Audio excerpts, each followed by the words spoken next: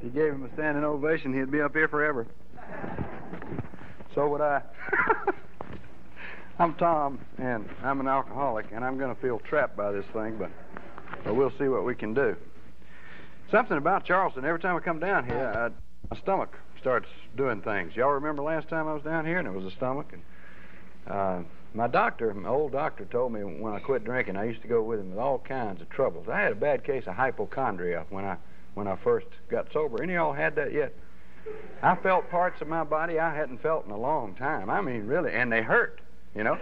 And I went to see my doctor, Bill, you know, and he'd sit back and smile while I told him my troubles. And he was so caring and, you know, concerned and loving, because he would say to me, I told you if you ever quit drinking, you was going to fall apart.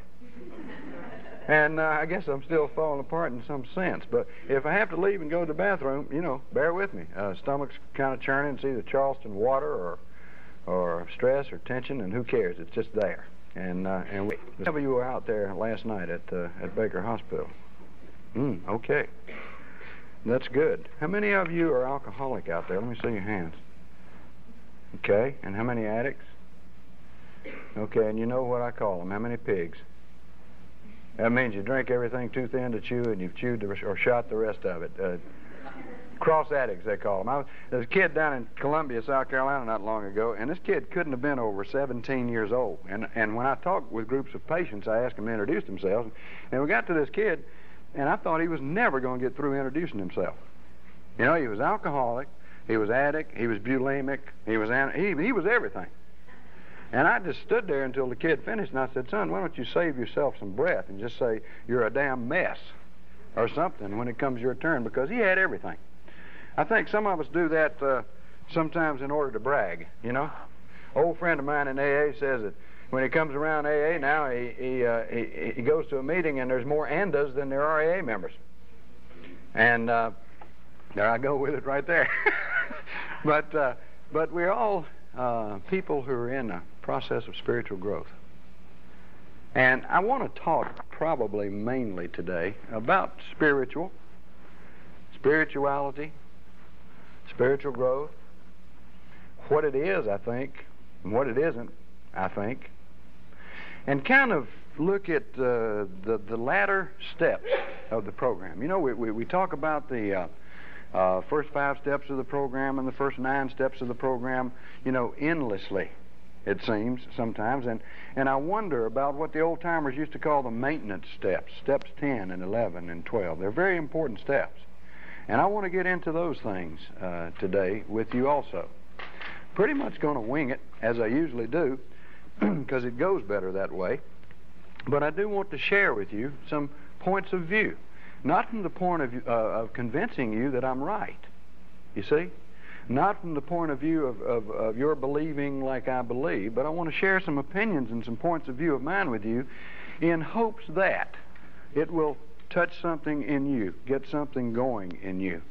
So I really don't care if you agree with what I say or disagree with what I say. That's not the point. If it begins some kind of process of thinking about what we really are and what we're really after and what we're really all about and what our addiction was to begin with, then I've probably achieved my purpose. Just want to spring something. I generally put it, I want to wind up the rubber bands in your head and get them turning. And let's see if we can't do that. Any of you familiar with a mystic by the name of Meister Eckhart? You are? I've been reading a little book of his meditations, and he's a very interesting kind of a person. There's a line in his book that I like, several lines as a matter of fact. One line is that when you pray, if you have said thank you, that will suffice. I like that. That's simplicity itself. But the line I want to share with you this morning is this. He says, the soul does not grow by addition, but by subtraction. The soul does not grow by addition, but by subtraction. Some of you have heard me talk before, and you've heard me talk about my kids. You heard me talk about my son, Jason. And he's a big fellow now. He's, God's about as tall as I am, and he'll be 20 years old. It's hard to remember, hard to believe that he'll be 20 years old come October. Because I remember when he was walking out of his diapers up the driveway, you know. Kid had a real knack for walking out of his diapers. Never miss a step. And he's a beautiful kid. He would say things to me like, when I woke him up one morning, "Son, did you rest well?" He'd say, "Yes, sir, all but my brain." My brain, he says, just never stops. Kid that sat on his potty chair and said to me, "Jesus turns the power on." He said that to me one day, just out of the clear blue sky. Scared me to death. You know? And kids are powerful. Kids are open channels. Kids are, if you will, I believe, closer to the source than many of us are. One of my goals in life is to be a child. That's one of my goals in life, to be a child. A gentleman was asking me today, by the way, he said, "You mentioned Sanford last night. Are you talking about your senator from North Carolina?" I said, "No, I'm talking about Fred Sanford on Sanford and Son. He's one of my role models." You know, he and Wile E. Coyote. You know, Wiley has perseverance. And that's what a lot of alcoholics need. He ain't never going to catch the road runner, but he doesn't know it. He's going to keep on trying. Anyway, I'm sitting there with my son. I forget what age he was, and I had become a little wary of the questions that he would ask me, because more and more often I was having to say, "I don't know." And we're sitting on the couch one night. I remember sitting on the couch, that part of it, and he says to me, "Father." And I said, "Well, how are we going to work that out?" And he said, "It's simple." He said, "I'll grow up and be the father. You grow down and be the son." My son said, "Grow down." Meister Eckhart says the soul does not grow by addition, but by subtraction. One of the spiritual teachers who walked the face of the earth put it very clearly to us in these words. "Unless you become as a little child," he told this guy, "you cannot enter this state of being that I've been talking about." Growing down. It's interesting, isn't it? We usually think of growing up. But we're talking about in the spiritual life a process that involves growing down, growing to be more childlike, more trusting, more honest. Honest in the sense of being what you are. Kids know how to do that real good. You ever notice that? They know how to be what they are. There's no sham, there's no hypocrisy. They're really up front. Getting back to that state of being, I think, has to do with spiritual growth. Subtracting, if you will. Subtracting what? A lot of self-centeredness, a lot of ego. The old-timers in the program of Alcoholics Anonymous, when they were framing the 12 steps, learned from William James about spiritual experience and spiritual awakening. And with James, there were two elements in all spiritual experience. And he studied them and wrote a book about them called The Varieties of Religious Experiences. That's what he called them. And he said two elements are common to all. And the first element of every spiritual experience, said James, is ego deflation at depth. That's where we got our idea of bottom. Okay? Ego deflation at depth. The ego just flattens out. The person says, "I can't, I give up, I surrender." And the other part of the spiritual awakening or experience, according to James, was when this happens, when the ego flattens out, something else inside knows precisely and exactly where to turn and does so. Usually with a cry, "God help me." Have you had this experience? Have you been in a life-threatening situation and all the stops are out, you know? And you believe that you're an agnostic, and you believe that you're atheist, and you believe all stops are. And we don't cry for our mothers or our fathers, and we don't try to act grown up. But like a child does, automatically, spontaneously, we call out for the Father. It's a beautiful thing. And kids are closer to that, I think. And we want to become childlike. At least that is my belief. Spirituality is an interesting thing. We talk about it a lot. I know or knew a lot less about it than I think I know now when I got here. And I don't know a lot about it now. And maybe that's a good thing. We live in a strange world. Have you noticed that? I was talking to Pepper last night. I was down in Columbia, South Carolina not long ago, and there's this van out there, and it says fireworks. Okay? And I'm driving along, and this van says fireworks. But there's a sign out front. It's one of those lit signs that you roll in on rollers, you know, and it says, Jesus is Lord, discount fireworks. This is a strange world. Okay? And I go into the waffle shop and have a cup of coffee, and there's a sign up there that says, and listen to this, shoes and shirts must be worn to be served. Have you thought about that? It's a weird place we live in. You know that? People play games. Some of the darndest games I've ever seen in my life are played in the name of getting at the truth. Don't let me get off on politics. I try not to get off on that. You have to get off to even talk about politics, I think. But, you know, it's a strange place. But it's a wonderful place. It's changed. Our view of man has changed. Have you noticed that? When you were studying history, you were studying philosophy, we used to look upon ourselves from what I call a bird's eye view. You know? We were at least a combination of body, mind, and spirit. At least that. And somewhere along the line, this began to change. And we began to look at ourselves as from what I call a worm's eye view. You know, we were body and mind. Gradually, even the mind's been reduced to brain. This organ that sits up here and fires off chemical neurotransmitters and carries messages and handles all these impulses, this marvelous mechanism, which in my belief is almost totally spiritual, has been reduced to brain. The world changed, or our view of it changed a lot.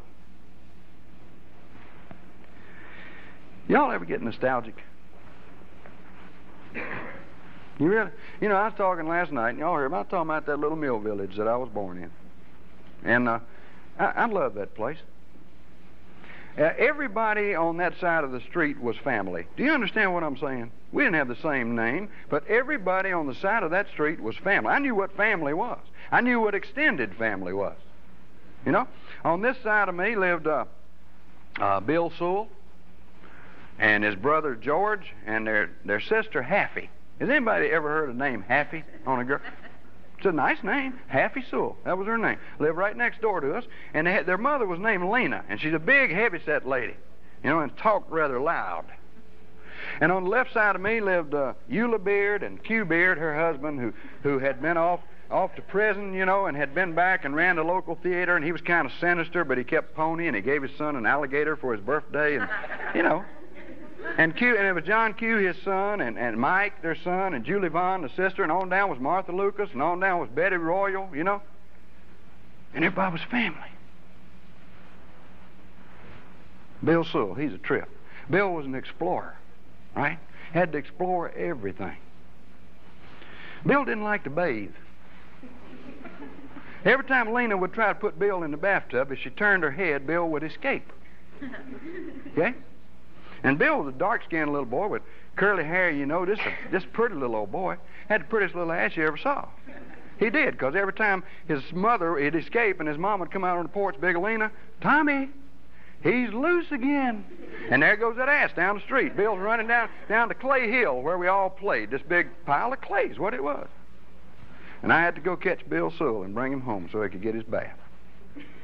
You know? And there was the neighborhood pony, Beauty. Sweet, gentle old pony. All of us rode Beauty. It was Beauty that I decided after seeing Lash LaRue one Saturday I was going to leap on a horse. Any of you guys ever leap on a horse from the top of the garage? I never did it but once. I knew then that Lash LaRue had a stunt man. Either that or he had no testicles. I didn't know which, but I never leapt on a horse again. But you got to try everything once.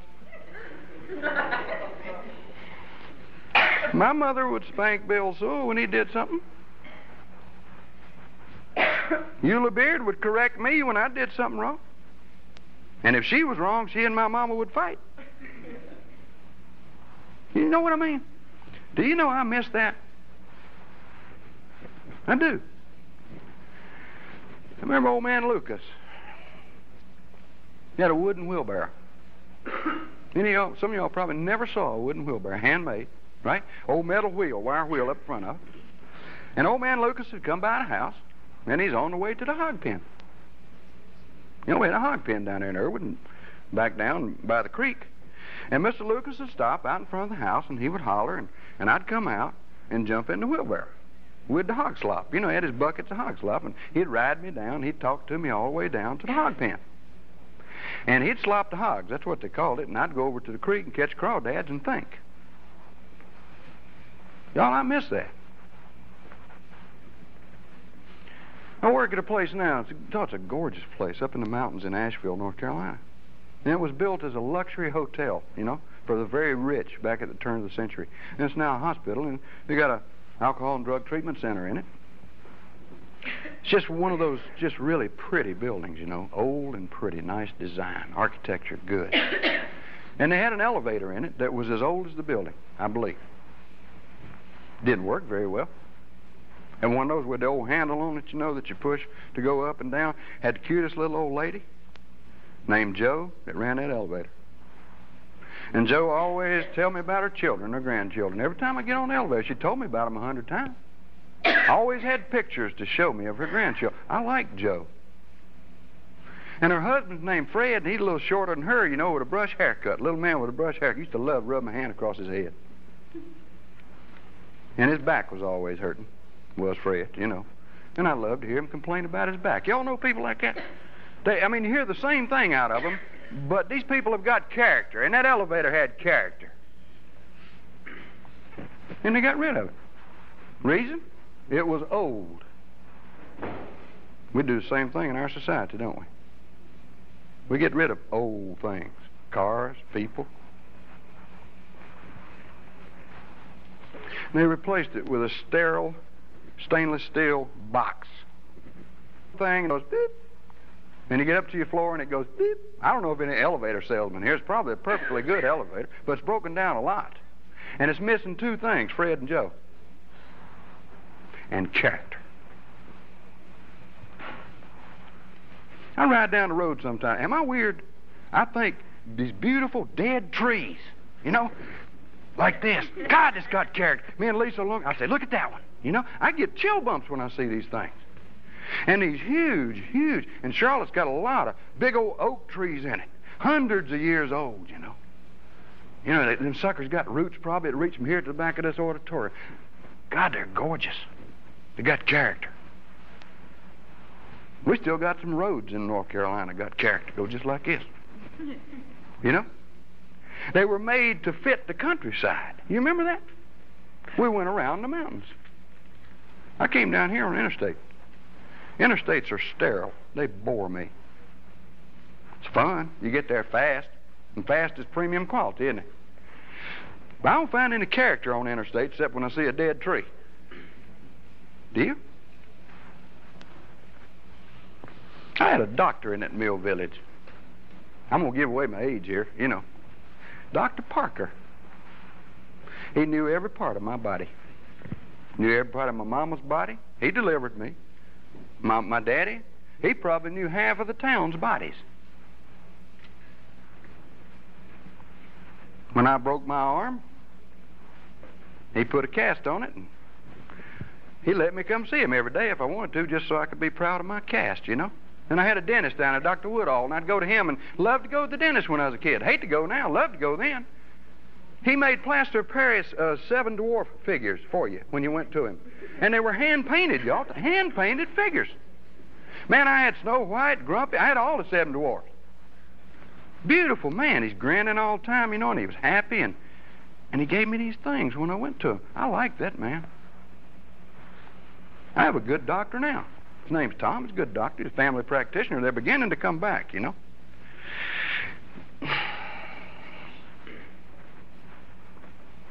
But Tom doesn't treat all the parts of my bodies. You know, he sends me to somebody else. You know, you got a stomach problem, you go to a gastroenterologist. Isn't that what they call them? What a name. You know.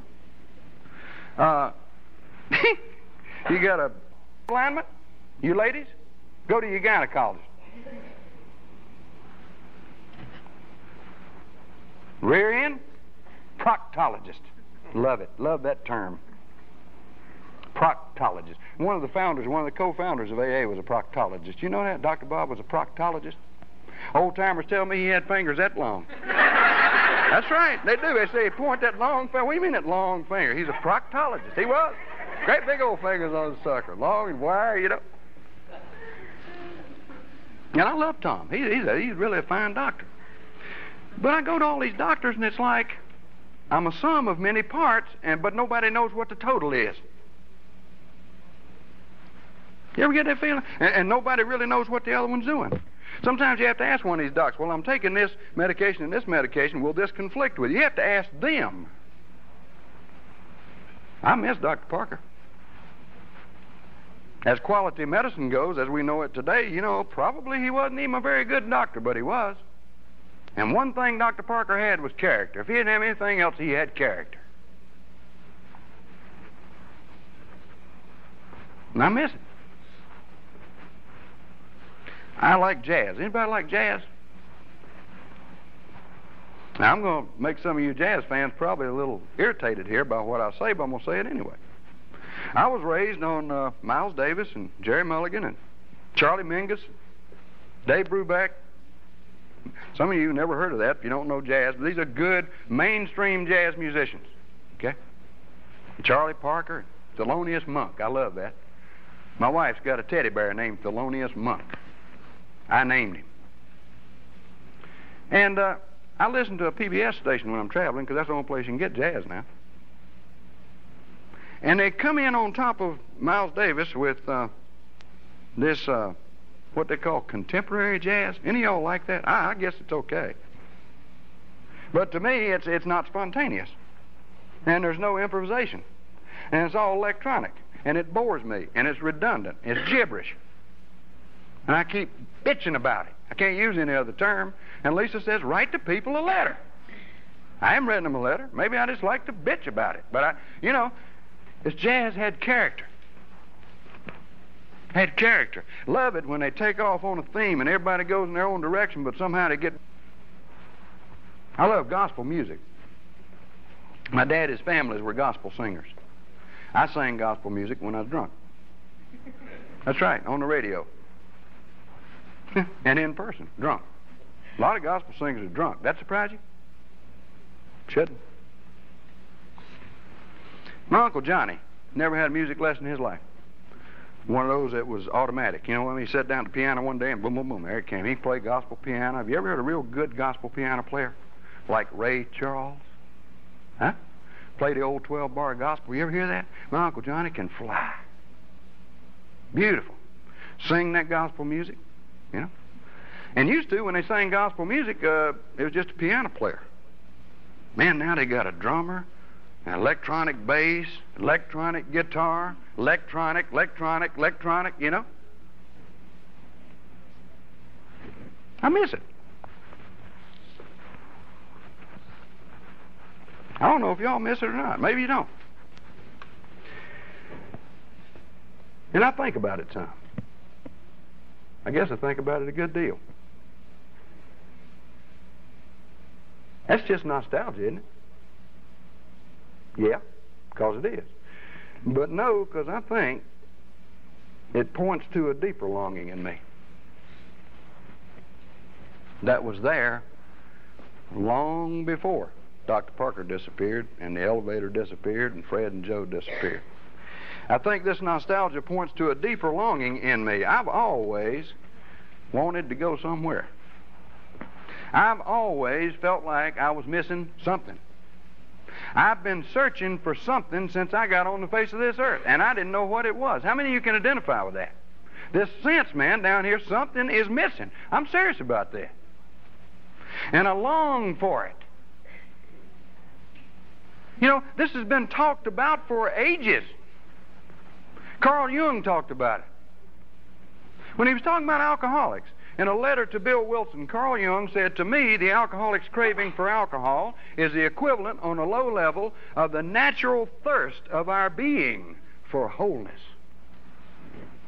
We thirsty for something. The very word alcoholic, dipsomaniac, means real thirsty. I'm thirsty. Psalmist talked about it. Different way. He said, as the deer longs for those clear streams of water, so longs my soul for you, O God. Remember that one? That's pretty. Augustine. You've made us for yourself, dear Lord, and our souls are restless till they rest in you. Restlessness, thirst, longing.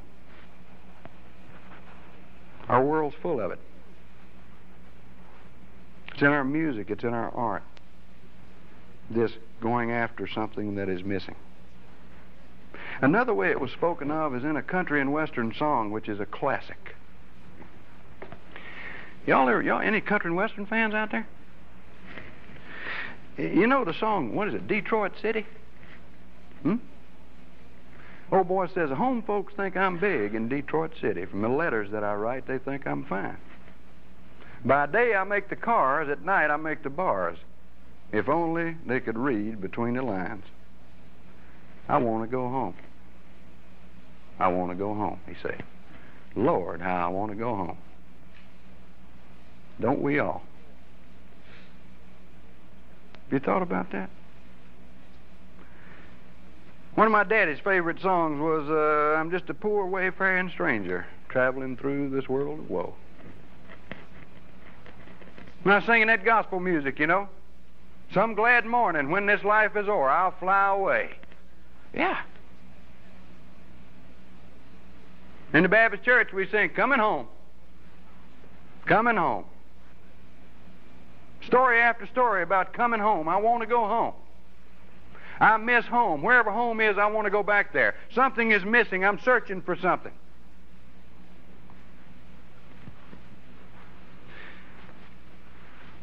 I want to go home is, to me, a metaphor for spirituality. That's what it is. The longing, the thirst, the restlessness. As Dr. Silkworth said about us, Duke, in the front of our book, Alcoholics Anonymous, alcoholic is restless, irritable, and discontented unless he can once again experience the ease and comfort which come from drink. It's a very simple thing. Desire to go home. Basic motivating force in every human being, I believe, is desire to go home. That's the term I'm going to use for it, or that's the terminology, or the way that we're going to look at it, is that spirituality is that desire to go home. And it's real simple. But we've been awful confused about it. Have you noticed that? Why are we so confused about spirituality? Why are there so many problems with it?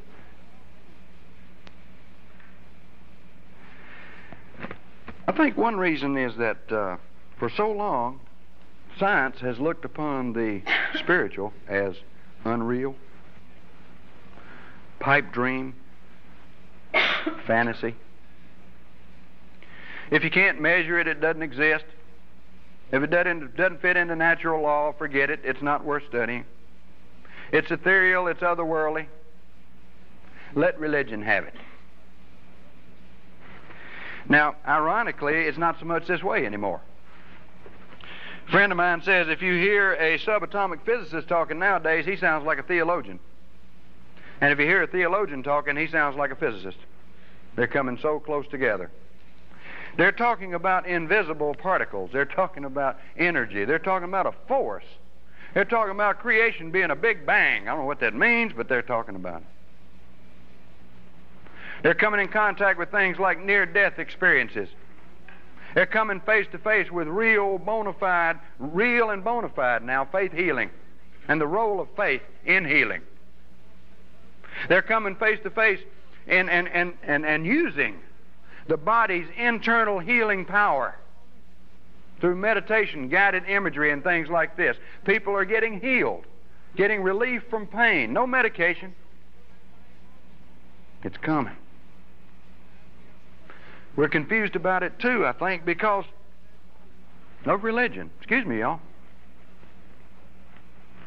Organized religion. Okay? I believe you can take anything good and organize it until it's dead.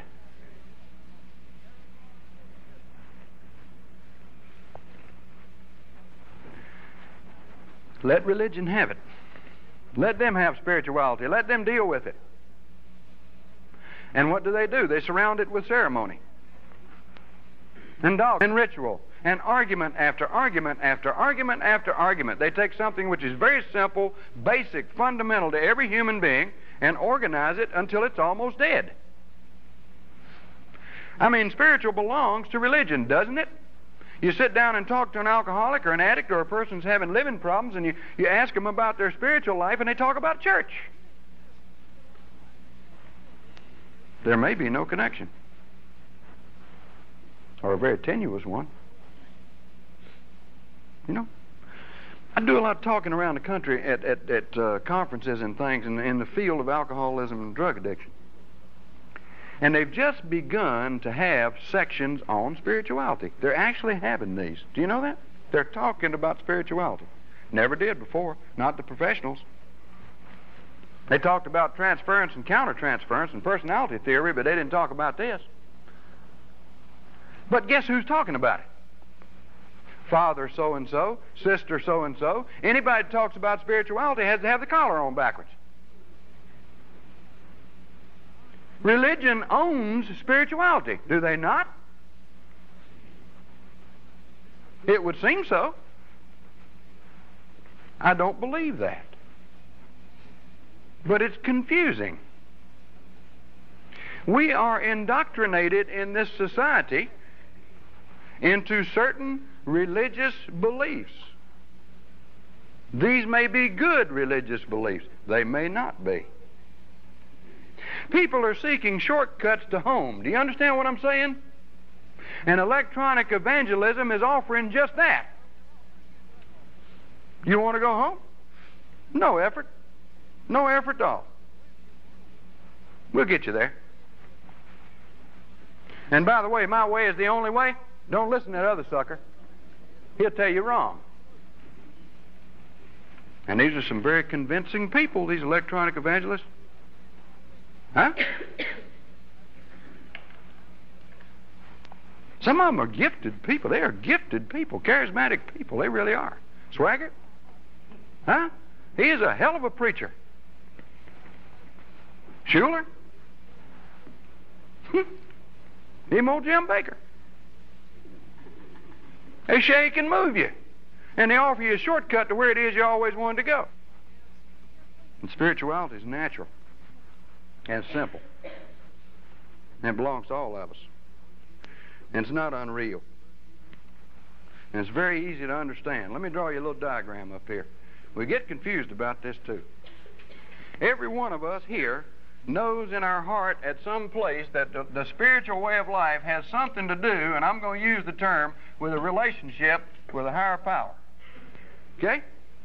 Every one of us knows that, don't we? But listen to what the spiritual teachers said. When we talk about spirituality, we talk about getting right with God, getting closer to God, improving our contact with God, etc., etc., etc.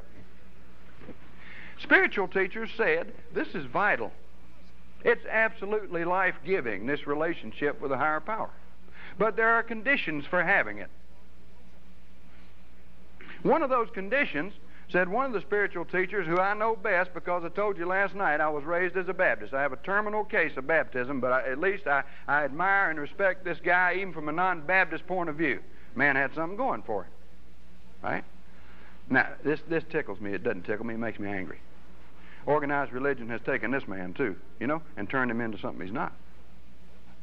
You ever go to your church and see a picture of Jesus?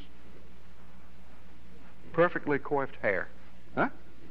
I mean, that beard is cut just right. Fingernails are clean. You ever notice that? Clean old clothes, man, on him. Usually royal robes or clean white kind of stuff. The man was a carpenter. You know that? The man lived in the days before deodorant. The man's hands were roughed. His fingernails were dirty. There were no unisex beauty shops to go to and get your hair cut. And he couldn't afford it anyway. Didn't even have a place to stay. And on top of that, he was a troublemaker. He was. There's a whole song written about him. He's a troublemaker, you know. I could tell the moment that I saw him, he was nothing but the troublemaking kind, huh? His hair was much too long, and his motley group of friends had nothing but rebellion on their mind. He rejected the establishment completely. I know for sure he never held a job. He just went from town to town stirring up the young folks till they were nothing but a disrespectful mob. Sir, rather wear his sandals and his flowers, while others fought the wars that must be won. They arrested him last week and found him guilty. And sentenced him to die, but that's no great loss. And Friday they'll take him to a place called Calvary and nail that troublemaker to the cross. And Chris Christopherson, Jesus was a Capricorn. He ate organic foods. He believed in love and peace and never wore no shoes. Long hair, beard, and sandals, and a funky bunch of friends. Reckon we'll have to nail him up if he comes down again. Come on, y'all. We're not talking about a wimp. You understand what I'm saying? But he's been organized to death. And the man said, "You going to church to worship God? You remember you have anything against your brother or sister, you had better go straighten out with your brother or sister first." Did he not say that? We miss that, don't we? This new commandment, he said, I give you.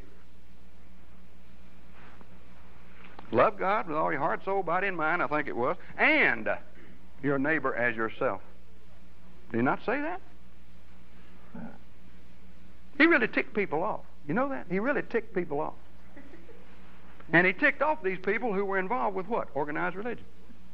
That's who he ticked off. He loved it. He just pick at them. You think you got something, you know? Huh? You know? You ain't got nothing. You have missed the boat, baby. Ain't like that. They popped this one on them one day. You know, how you going to love God you can't see? If you can't get along with your brother and sister, they stand right there in front of you. First, he said, learn how to get along with your brother and sister. Y'all remember this from Sunday school? It began to come back to me when I realized that I didn't have a single good human relationship on the face of this earth. I didn't have a single relationship that either I didn't dominate the other person or depend on the other person. I had to control every single relationship. I didn't know how to be a friend. I didn't know how to love you. I didn't know how to let you love me. That was the hardest part. And so the spiritual teachers said, all of them, check me out, the horizontal relationship here too, between you and me.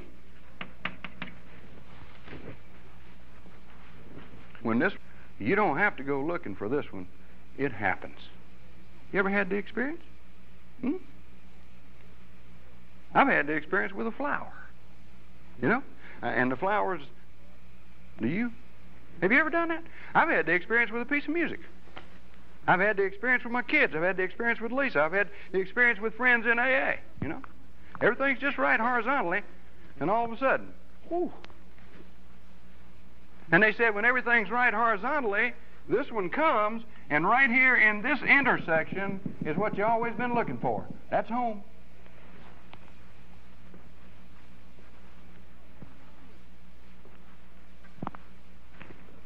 I never think the spiritual had anything to do with relationships. It has everything to do with relationships.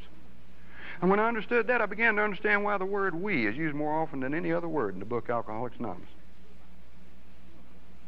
We. That's magic. That's help. That's healing. That's spiritual.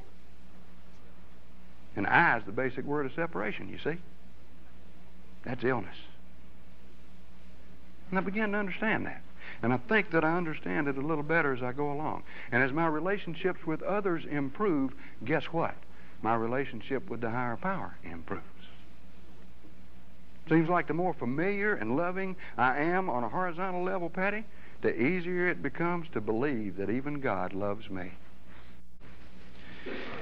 We don't know where home is, and we don't know what it is, and we don't know how to get there.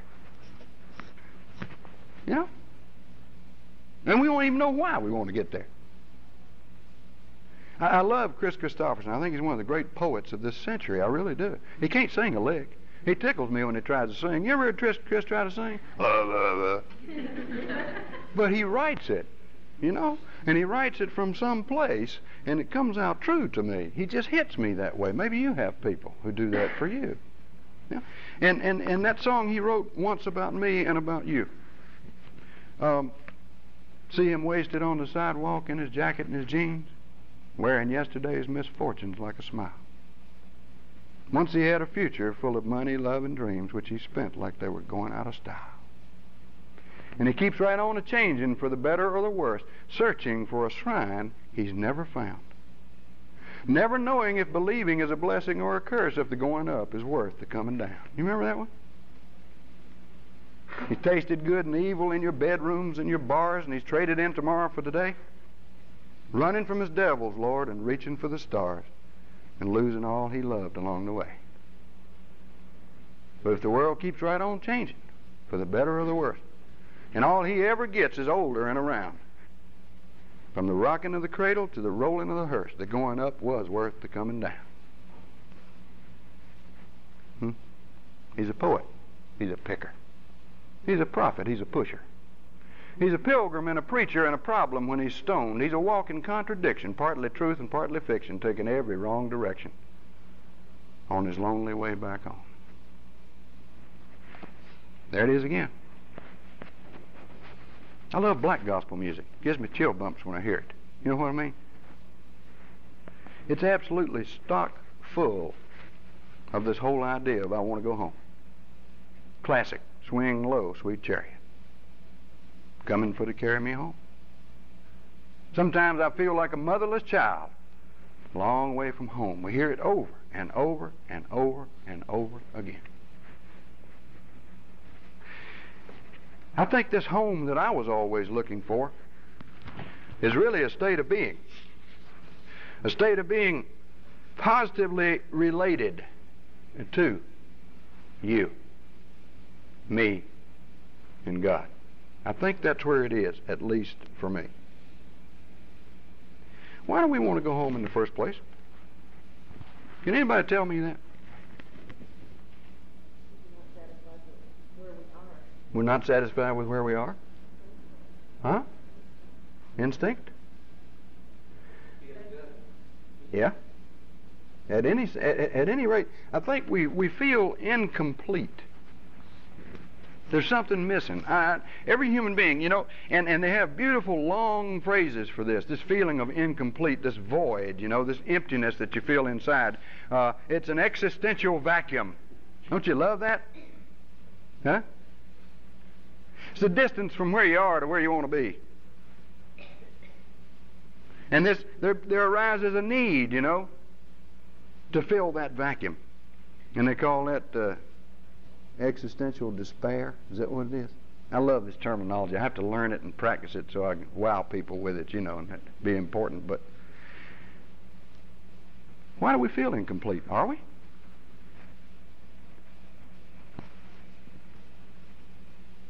I think so.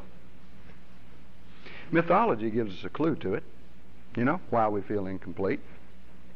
Mythology says when we got here, each of us was a complete, total, going concern in and of himself or herself. You know that? We were it.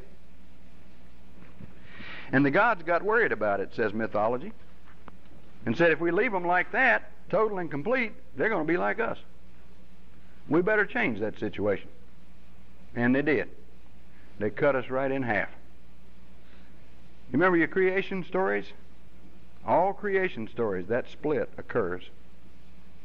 And we become separate, incomplete. Incomplete.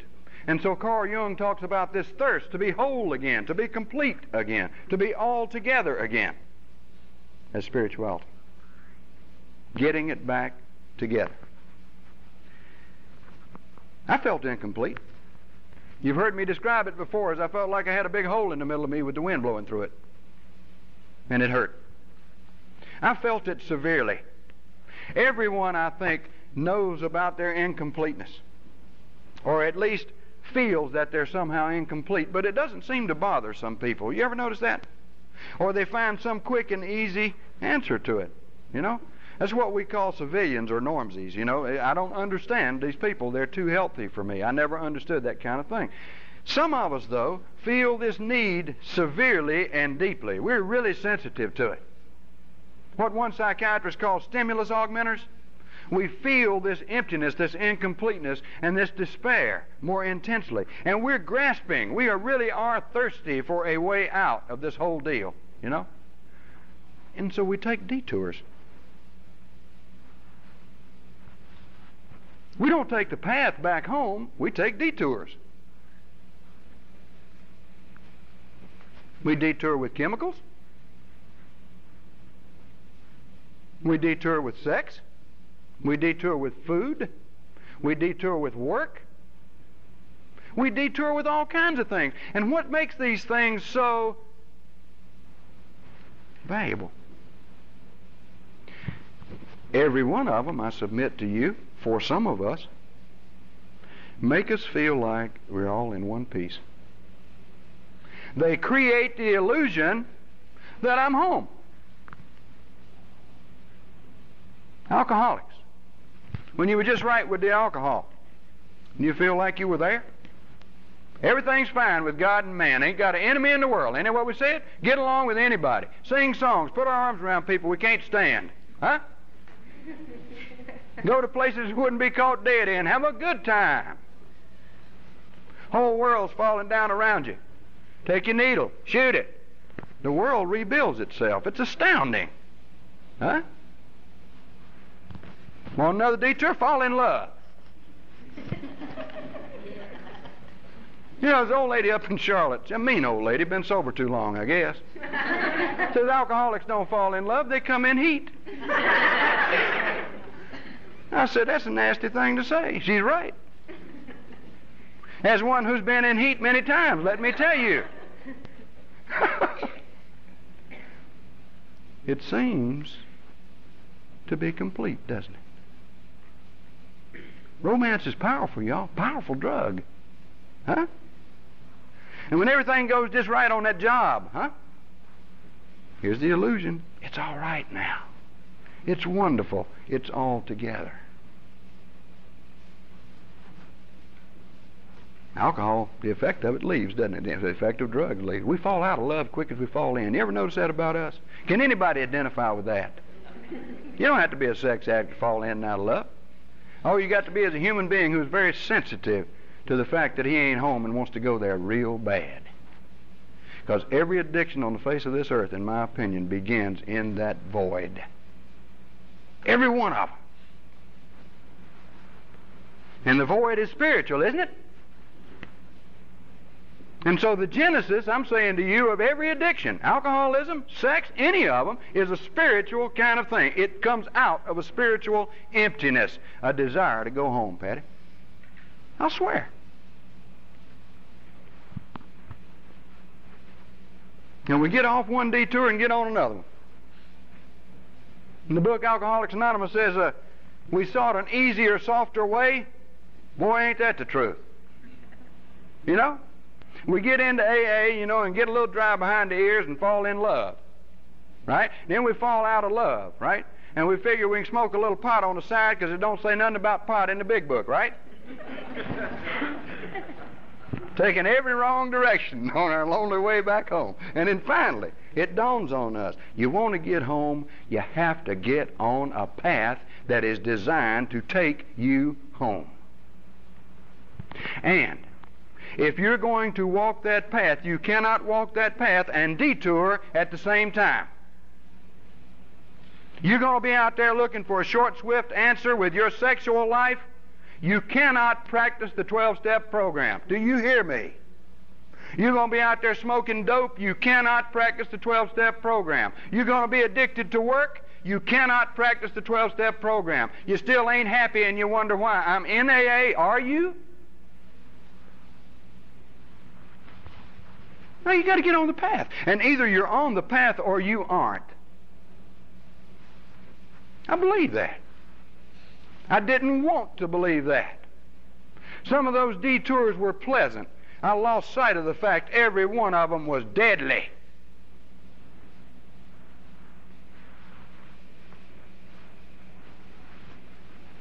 You got to get on the path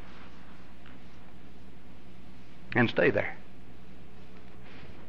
You used to hear these old timers and they talk about, say bad things about sex. You know what I mean?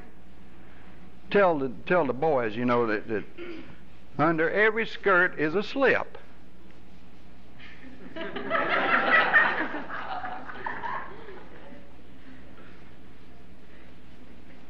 No he-in and she-in.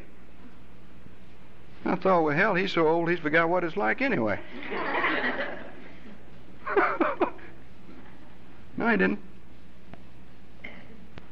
And they'd follow that with first things first.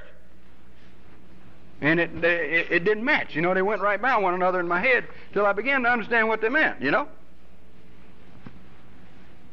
Priorities, priorities, priorities, priorities. What are your values? Where are your values?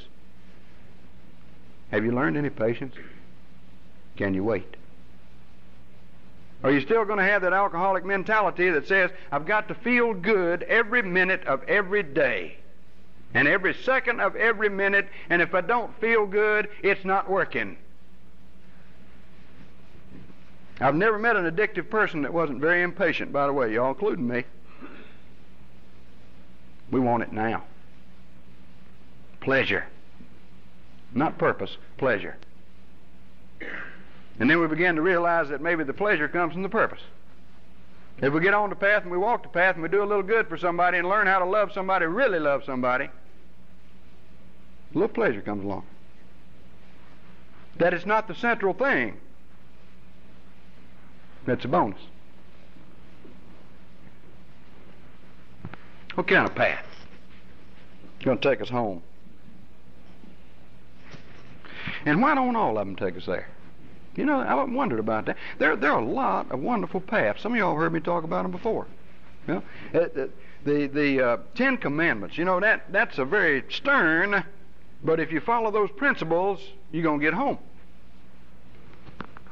The Sermon on the Mount, or the Sermon on the Plain in the New Testament and in the Bible, those are paths that lead to home. This place that the spiritual teachers call this home heaven. That was their term, or utopia, or nirvana, you know. One Indian guy one day when I was talking said, don't forget happy hunting grounds. There's a wonderful one, okay? This is that goal that we're talking about. And there's some good ones to get there. There's some good psychologists. You know that? Some wonderful psychologists who worked out some pretty good systems which are really paths that are designed to take you home, although I don't know if any of them would admit it. Abe Maslow probably would, and Carl Rogers probably would. Okay? But there's some good psychological systems.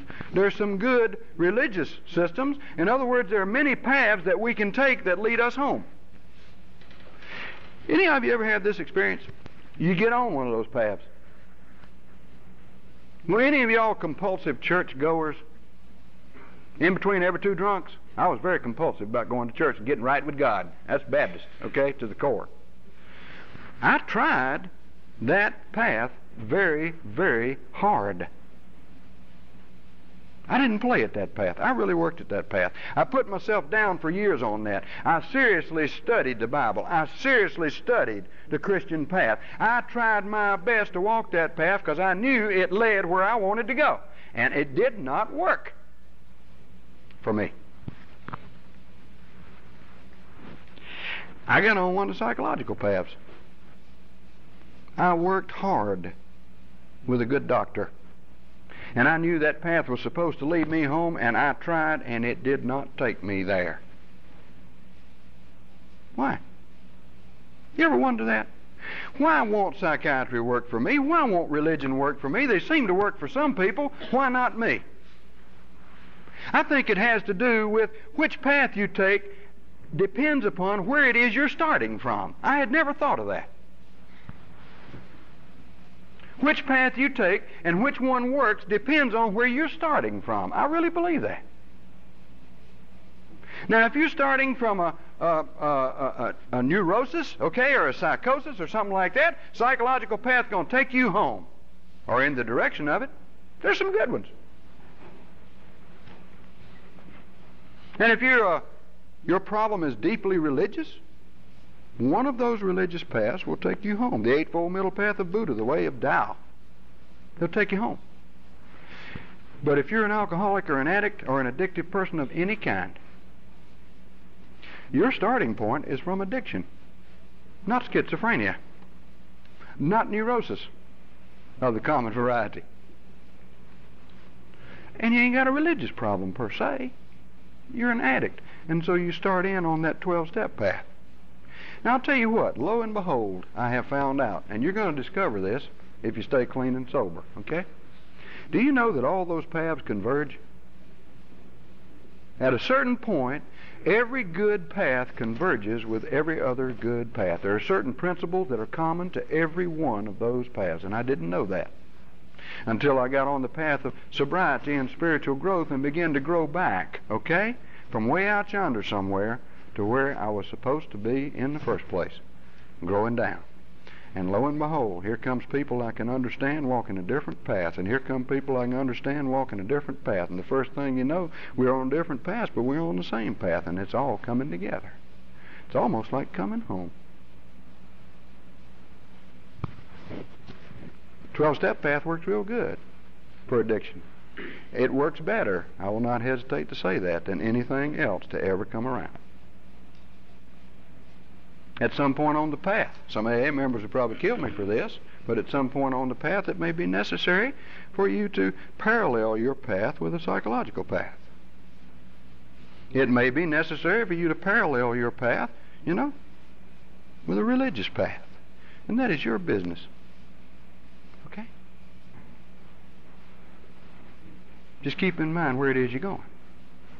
Home. Where is that? A place of relationships. With who? With others and with God.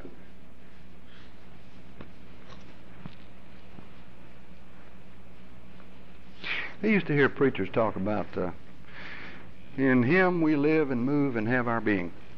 Did you ever hear them say that? It's a wonderful statement, isn't it? I never understood that statement. I didn't. It just sounded wonderful. I hear wonderful things. A lot of times they don't make no sense to me, and all of a sudden the light goes on, I believe the reverse of that is true.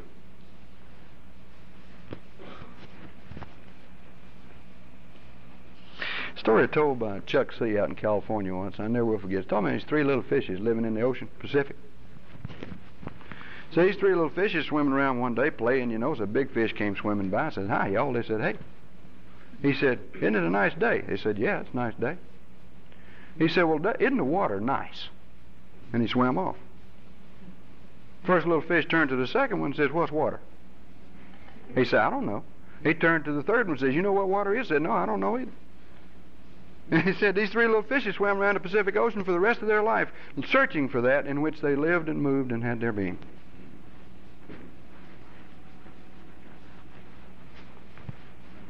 And we're told God's closer to us than our next breath, and we say, "How can that be?" And we're told the kingdom of heaven's right in the middle of you, and we say, "How can that be?" And we go looking for it like we're looking for Easter eggs. That's natural.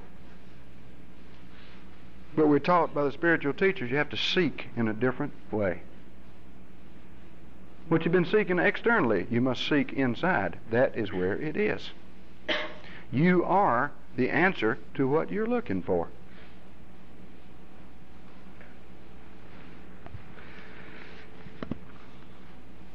I'm nuts, I guess. I believe each of us that God lives and moves and has His being in us. I believe that. That we are expressions of God. I really believe that. Do you realize that when you can accept that and look at that and even begin to think about that, how the question of purpose kind of comes real clear for you? You are here, and I am here to express God. And so is every created thing. And I believe that. And that's heavy, isn't it? And we think, "Oh, bummer, got to express God," Well, if you think about it that way, it's a bummer. But I believe laughing at myself and getting out there and cutting the fool and being happy and joyous and free and being serious and hugging some necks and kissing a few people and just plain old doing the best I can do today is what I'm supposed to do. And when I'm doing that, I'm okay. With who? With you, with me, and with God. I'm home. Now, I don't know when, you get home to stay. Seems like I've visited it many times. Y'all know what I mean? I've visited it many times. And I just wonder, when am I going to get there to stay? I don't know. I really don't. But I do know that if I'm going to take this new path, I've got to get off the old. What that means to me is I've got to die, if you will, to the old path. Into the old self. And I've got to take that new path. It's got to be closed. Do you understand what I'm saying? And I've got to begin a process of growth, which we call in addiction recovery. And recovery to me is a movement back home. It's a progressive series of steps. It takes us right back where we started. Right back to the bosom of the Almighty. Am I getting too religious for you? Sorry about that. Until we reach a point where we have what's called a spiritual awakening, which is like, good Lord, I am His kid. It's wonderful. It is absolutely wonderful. Good God, I am. Even me. Terrible me. Classic story. Let me share it with you. About going home. Now, if I were a woman, see, I'd read the Bible and I'd even read the big book and I'd say, them people chauvinistic here. But you got to remember when these things were written, okay? And there's a classic story about going home, which pretty well says the way it is, okay? And all of you are familiar with it. It's called The Story of the Prodigal Son. You remember that story? You want to hear the revised Brady version of the prodigal son? It's a wonderful story. Not from a religious point of view, from a coming home point of view, from a spiritual point of view. Now listen to this. This kid, see, evidently his father's rich. And so he goes to his father one day and he says, I would like to have what is coming to me. I want to be a man. I want to run my own life. I want to get out of here off the home spread and go out and try my wings, you see. I remember one night I told my daddy, give me what is mine. I was going to be the prodigal son. I want to get out of here. And Daddy looked at me and says, you wearing what is yours. My daddy said that. That sweet man said that. You wearing what's yours. Got to notice a lot of things as this story goes along that I didn't notice before. The father did not argue with the kid. Not one word.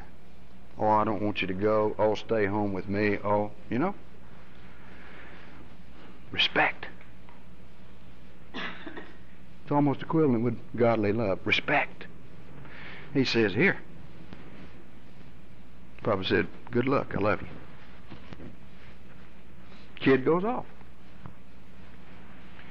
And he detours. You understand? Into a far country. You ever been there?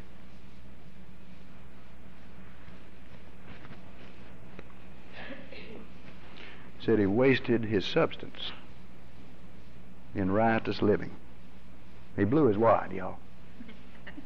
He's broke. Probably hung over. Pusher wouldn't speak to him. Bootlegger didn't want to see him, Because it said there came a great famine in the land. Oh, Lord, I ain't got no booze. Great famine in the land, and no man gave unto him. You ever been there?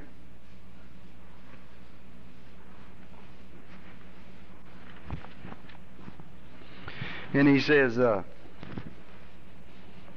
hungry. I'm thirsty. I got the shakes real bad. I got to get some wherewithal to take care of myself. So like you and me, he got a job. I used to get jobs just to keep temporary, long enough to get one paycheck so I could get drunk and then I'd disappear. I went to work for Goodyear Tire and Rubber Company one day. Worked about 2 weeks with them. Went out to lunch one day and the man didn't see me again for 10 years. It's God's truth. And then I was sober. He said, I always wanted to ask you, where'd you go that day? I could have said on a long journey into a far country, And this kid, and we forget this, you know, we Gentiles forget this. This is a Jewish kid they're talking about. He got him a job. You remember what his job was? Jewish boy tending hogs. And Jews and pigs don't go together. Except one, my friend Manny Berger. He's dead now. He used to live up in Columbia. One of the finest AA members ever walked on 2 feet. And every time I was down there, Manny wanted to talk to me. You know, I was about the only one he'd talk to. And he'd say, come on over to the house and we'll give you a kosher ham sandwich while we talk. Got a job tending hogs, right? He's working, but he hadn't got his first check. Evidently it's one of those jobs where they withheld your first week's pay. I hated them. And he's still hungry. And I love the Middle English language. You know, it says he fain would eat the husk that the swine did eat. I know what they're talking about. They're talking about pig slop. The boy going to eat pig slop. And he's a Jew, and he's tending hogs. Are you ready for that? The shit done hit the fan. You understand what I'm saying? I mean, that's like hitting bottom, isn't it? Wonderful thing. It says he came to himself. You ever think about that in terms of the second step? He came to himself. Now think about the second step. And he said, self, you're in the hog pen. Oh, it's all gone. Now he says, Daddy's got the big spread back there. And he says, and listen, I'm not fit to be his kid anymore.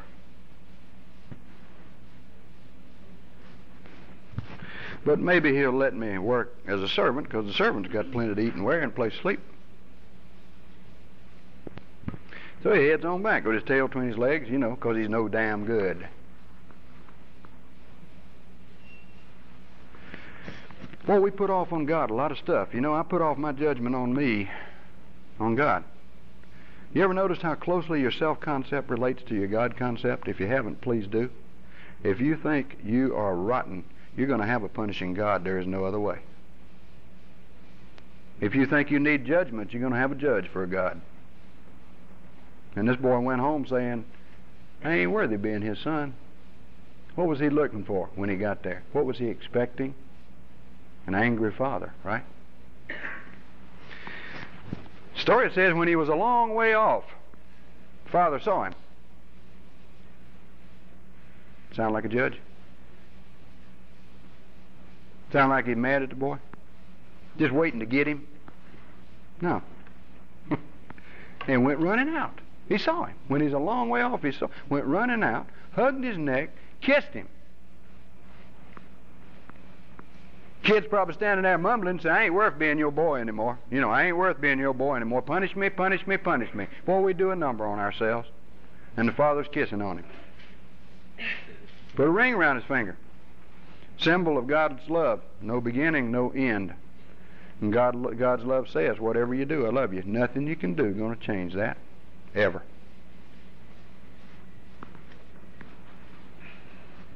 Said, I missed you. Glad you're back.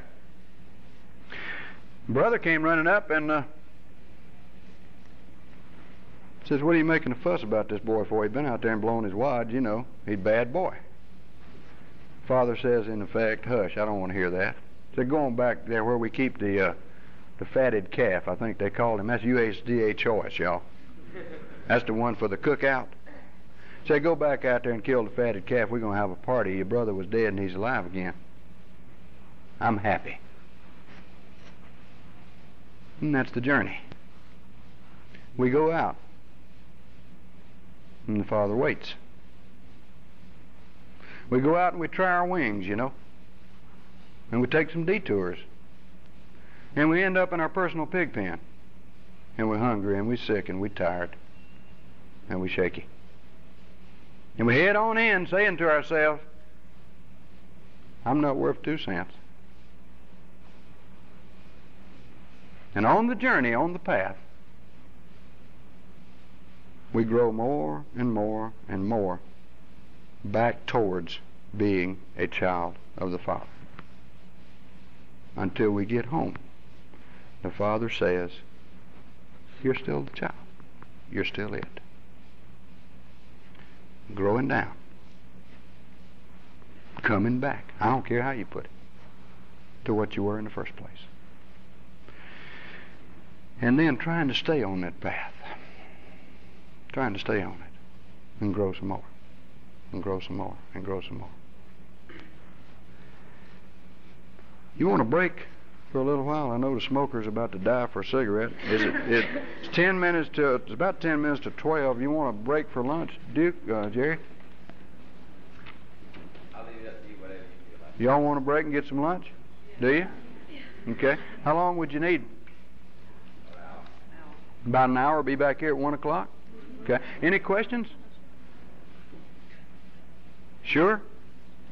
Have I made any of you mad? Nobody? Huh? Okay. See you at 1 o'clock.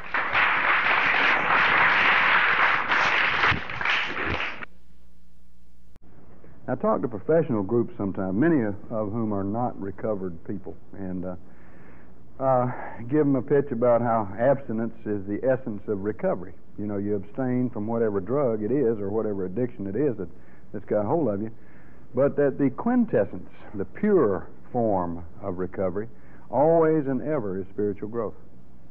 And that you cannot maintain abstinence without growing spiritually, and you can't grow spiritually without abstaining. And so those things are intimately connected in this growth process, this business of growing down, if you will. And a lot of the growing down has to do with what William James called deflation of the ego.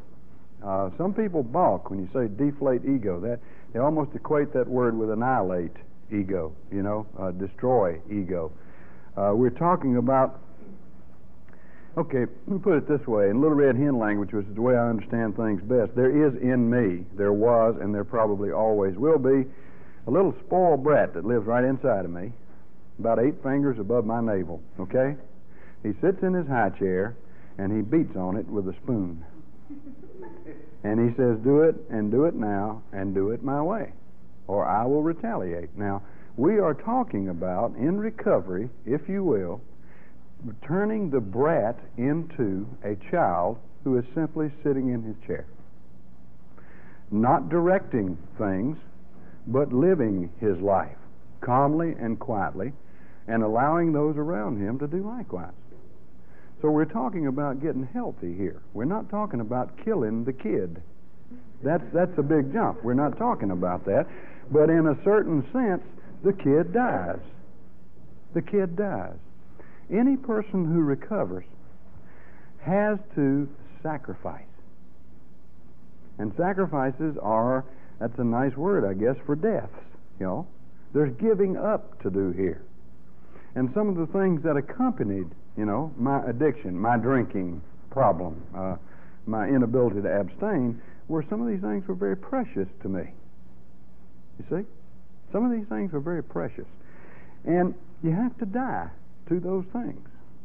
There is no spiritual growth, I don't believe, without a death.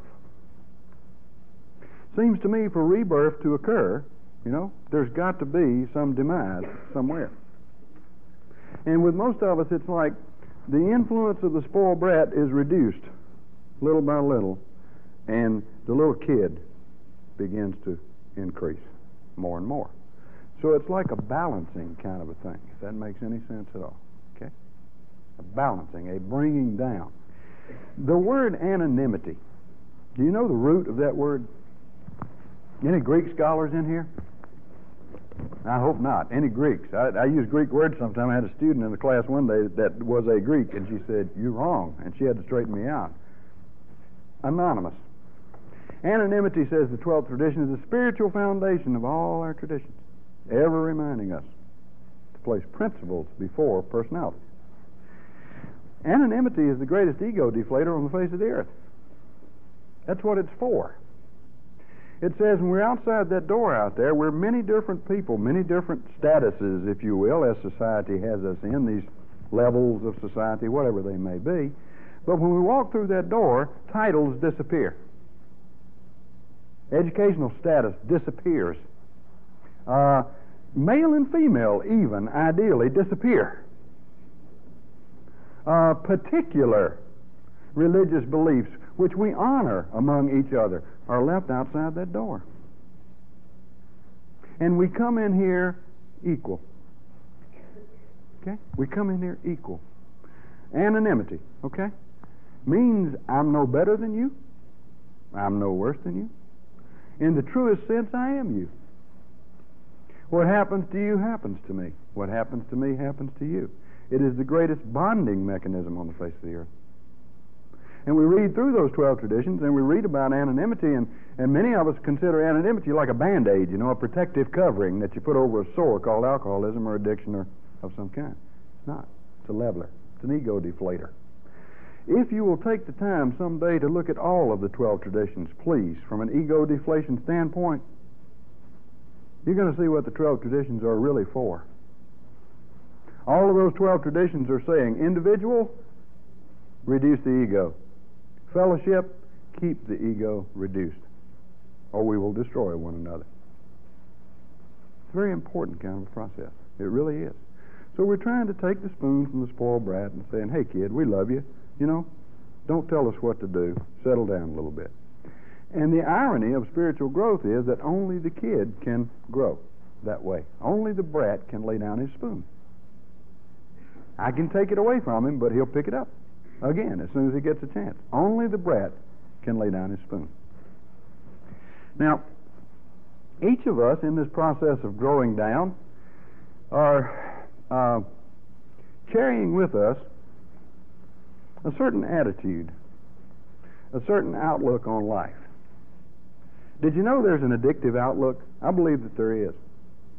I sit down with people. One gentleman was mentioned he was bulimic. I'm alcoholic, but I bet that he and I could sit down and talk in terms of attitudes and outlooks and feelings and values and beliefs, and we're right on. We're right on. I found my detour in alcohol. He found his particular detour in food and in binging on it. Okay? We carry with us a certain outlook, and we don't come in the world with the outlook. Now, we're talking about getting back to where we were to begin with, okay? Through a process of called rebirth, along with regeneration, being made all over again. That's the process of growing down. Rebirthing, going all over again. Each of us deals with this thing right here.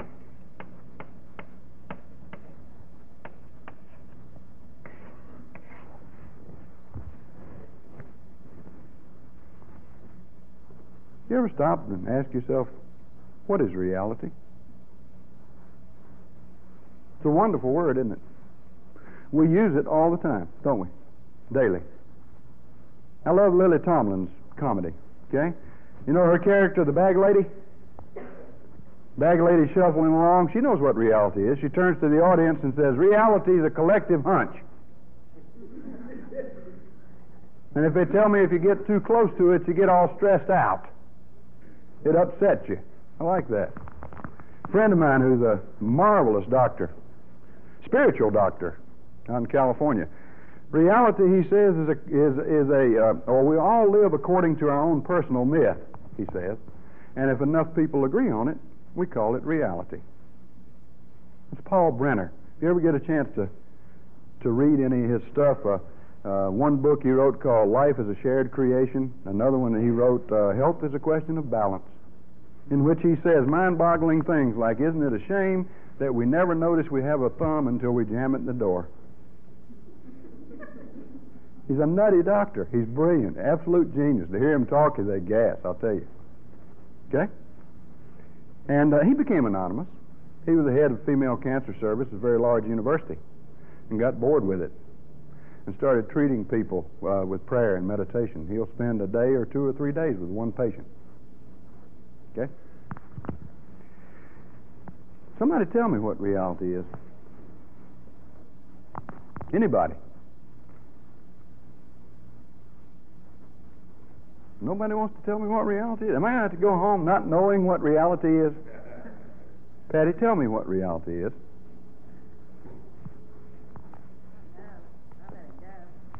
Okay.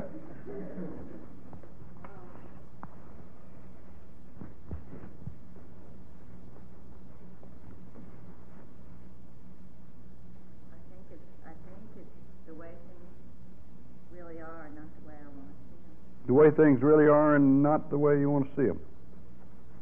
Yeah.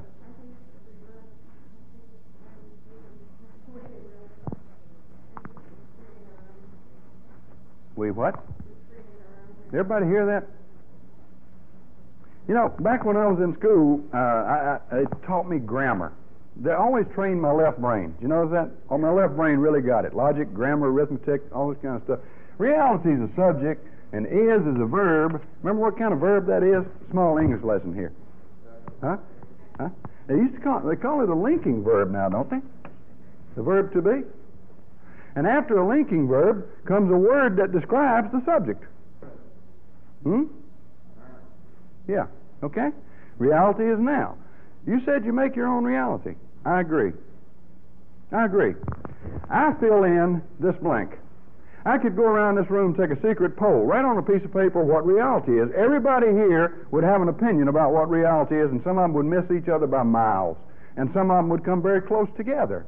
And if we got into certain aspects of reality, they'd start coming even closer together until we got the addictive view of reality. But just for now, let's say this. Reality is for me what I see it to be. I agree with you. Reality is for me what I see it to be.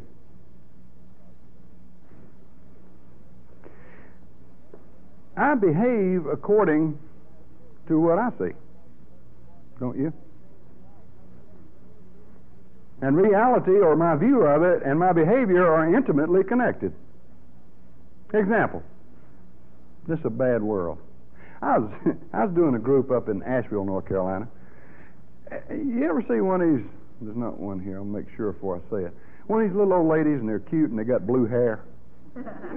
You know how they put that stuff on their hair, and they get it all blue and everything. She's the prettiest little thing you ever saw.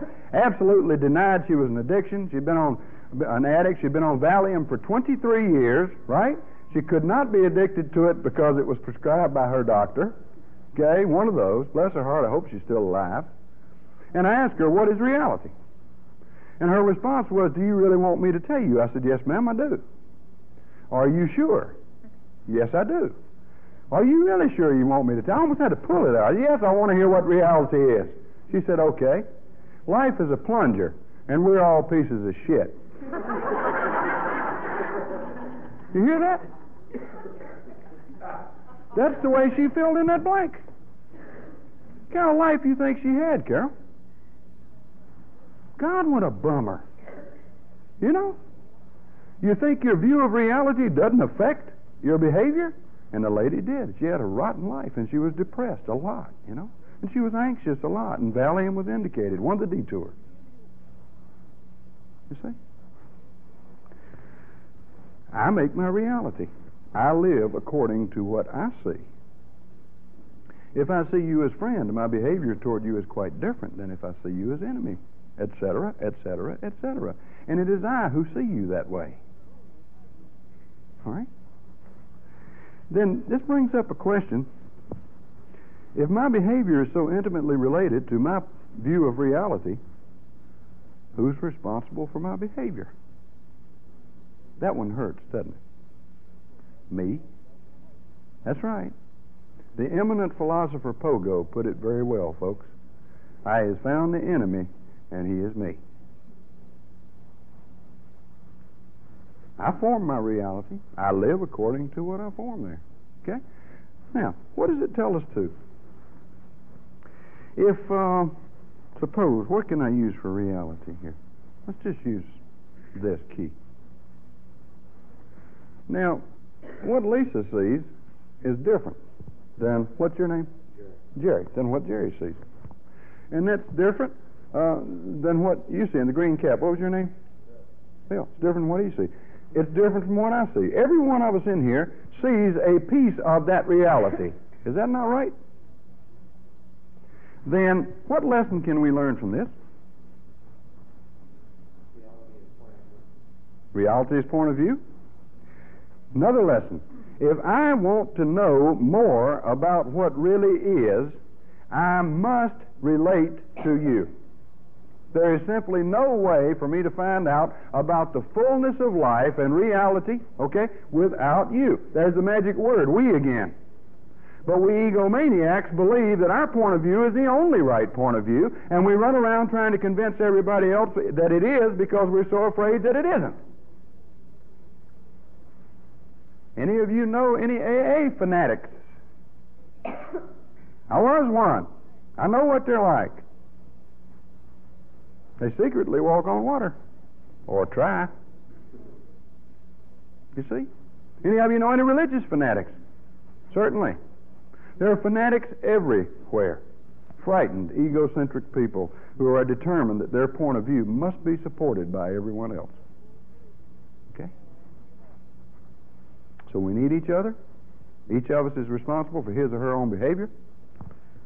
And we behave according to what we see reality to be. Are you with me so far? Now, we have widely differing viewpoints on what reality is, and yet many people share a common point of view. I ran around with a bunch of people who shared my view of reality. Did you all not do the same thing? I was admitted to a fraternity in college because ostensibly I shared their point of view. I went to the Baptist church and sat next to old Miss Sims because ostensibly I shared her point of view. I fit. And I ran around with Egghead and Junk and Ducky and that bunch that I ran with, you know. Crazy names we had for each other. It's calling me Sweet Lips beside then instead of Puddinhead, by the way. And I shared that point of view. Now tell me something. You run around with a drinking or drugging crowd. You share that point of view. You go into treatment or you get sober and you stay sober 2 weeks and you go back with that crowd and you drink again and it surprises you. Why should it surprise you? And these old uglies around the programs, they change your playgrounds, change your playmates. Well, they don't like my people. It's not that. It's that if you're going to fit, you're going to have to share that point of view. If you share that point of view, you're going to do again what you're doing before. There's no two ways about it. And boy, people differ in their points of view of reality widely. We differ in this room widely in some respects, okay? Philosophically, there are differences. About psychology, there are differences. About what human beings are and are not, there are wide differences. We know this. But certain people share common views of reality, essentially common views of reality. Did you know that? We talk about certain religious groups, and they share a common view, and certain philosophical groups, and they share a common view. But there are two other groups of people that share a common view of reality that I never thought of until I really got thinking about this. Healthy people and unhealthy people share a common view of reality. Any of you ever understand healthy people? I mentioned this last night. I just never understood healthy people. I didn't know how to be healthy. I had to have someone to teach me who had to learn from somebody else, who had to learn from somebody else. Yes, we do need one another. Let's do a little scenario here. The healthy guy. The alarm clock goes off in the morning, and he reaches over and he cuts it off, and he sits up on the side of the bed, and he's not too happy about getting up, and he's still a little heavy-eyed and everything, but he wipes his eyes and says, oh well, time to get up. Wish I could sleep longer, but got to go. And he's up off the bed, man.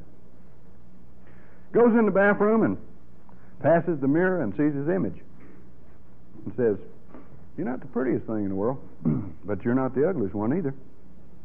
I believe you're enough. Whatever comes up today, I think you can handle it. This is the healthy person talking to himself in the mirror. I never understood that. By this time, he is singing, right? He hadn't been up 10 minutes. He's humming a little tune to himself while he, begins to shave. This is a healthy person. And he's talking to himself, dialoguing, and he says, got to go to the office today, and you got that job to finish, and Sam's trying to, get in your way here. There's always going to be somebody trying to get in your way. Don't let it bother you. Go ahead and do the best you can. It'll be all right. You're going to make mistakes today. It's okay. It's all right. Everybody makes mistakes, he says. You got problems. All of them are not going to be solved by bedtime tonight. But the unsolved ones will not keep you awake. He's humming, singing, shaving, not cutting himself, talking to himself, liking himself.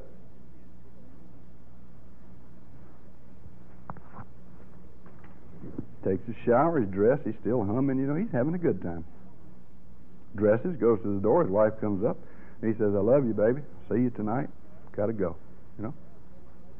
He goes out to the bus of life, which is pulled up to the curb, and heads for the passenger section. You know people like that? What kind of day you think he had? I mean, he set himself up pretty good for that day, didn't he? Probably came home, had a good day. Probably sleeps good at night. I never did. How about you? Unhealthy guy. Scenario. Alarm clock goes off. He prays. Oh, shit. That's his prayer. Puts on a snooze alarm. Says, I'll sleep till it goes off, and he hits it and prays again, right? I can sleep 15 more minutes, he said. Don't really want to get up, and he oversleeps. Wakes up, realizes he's 30 minutes late already, and he's not even out of bed, and he prays again. You got that prayer? Runs to the bathroom, sees himself in the mirror, and almost gags. You ugly. I don't think you can handle it out there today. You got to go to the office and you got to do that job, and old Sam doesn't want you to do that job, and he's going to stand in your way every chance you get, and he'll probably defeat you, and you're going to lose your job. And problems, he says. You got these problems. He starts thinking about the problems. He's dialoguing with himself, and he cuts himself, and he prays again.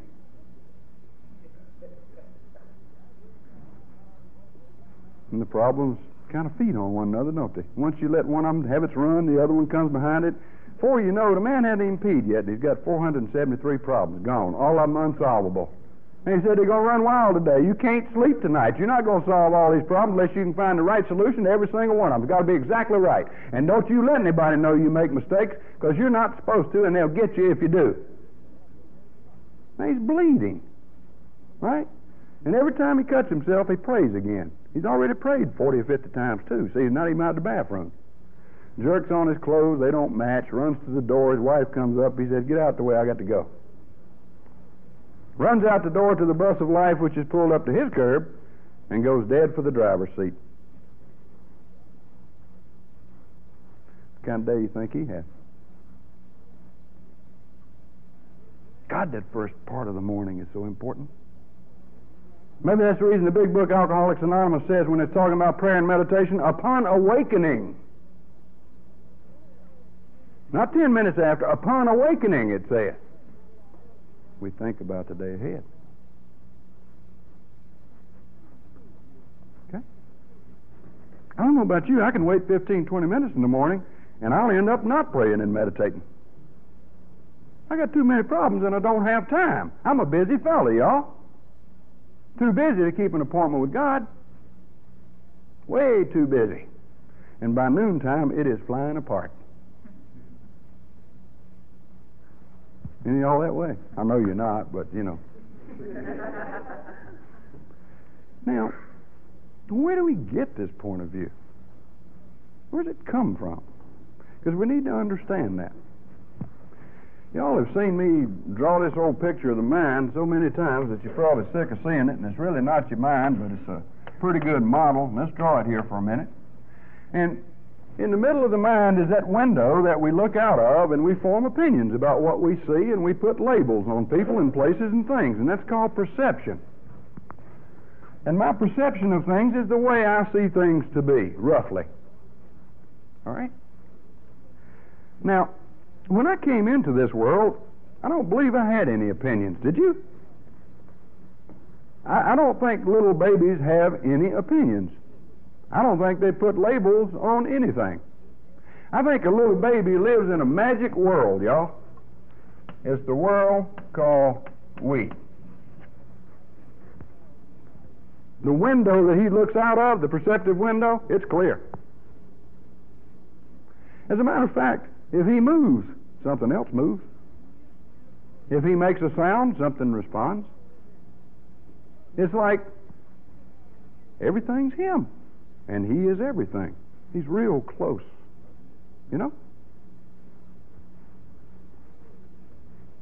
He begins to get out of bed at an early age. Oh, and I got to say this. Ever notice a baby in his crib or her crib? They're always seeking to relate to something or somebody. Don't care what it is. A kid can sit in the crib and play with a leaf for hours. I believe they totally absorb that leaf. They know everything there is to know about that leaf. Not intellectually, but in the deeper knowing sense. They don't even know it's a leaf. They just love it, feel it, play around with it, absorb it. But eventually they get out of that crib, you know. And they go crawling across the floor. And maybe this thing here is sitting on the floor. And he crawls into that thing, and he hits his head, and he gets this strange sensation going down right here, right? Up until now, everything has moved when he moved. That didn't move. And furthermore, he's got this strange sensation down the back of his head over here. Watch a baby. Generally, the baby will back off and hit it again. You ever watch a kid? Kids are a trip, man. They will back off and they hit that thing again. They are determined it's going to move. Everything's moved up to now, that's going to move, and it doesn't move. Now, if you want to know if that baby is going to be an addict of some kind, that's the baby that backs off and hits it 7 times trying to move it. And it won't move. And he hears a voice, and the voice says, honey, don't hit your head on the table. It will hurt. The table. This sensation is called hurt. I don't like that.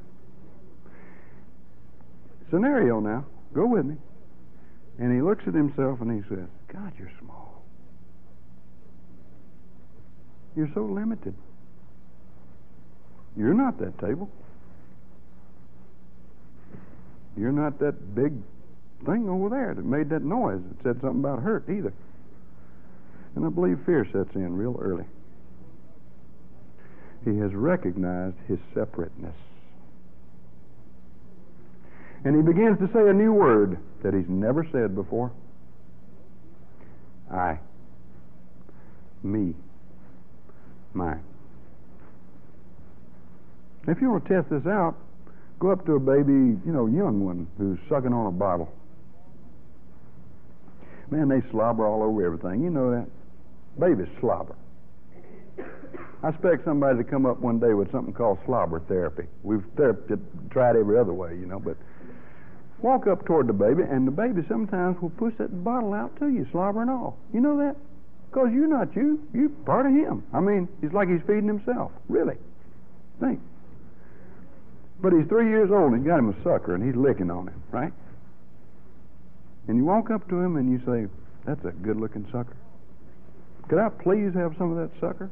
He says, it's mine. There's a radical change here, y'all. What was related is separated. What was total and complete is now fragmented.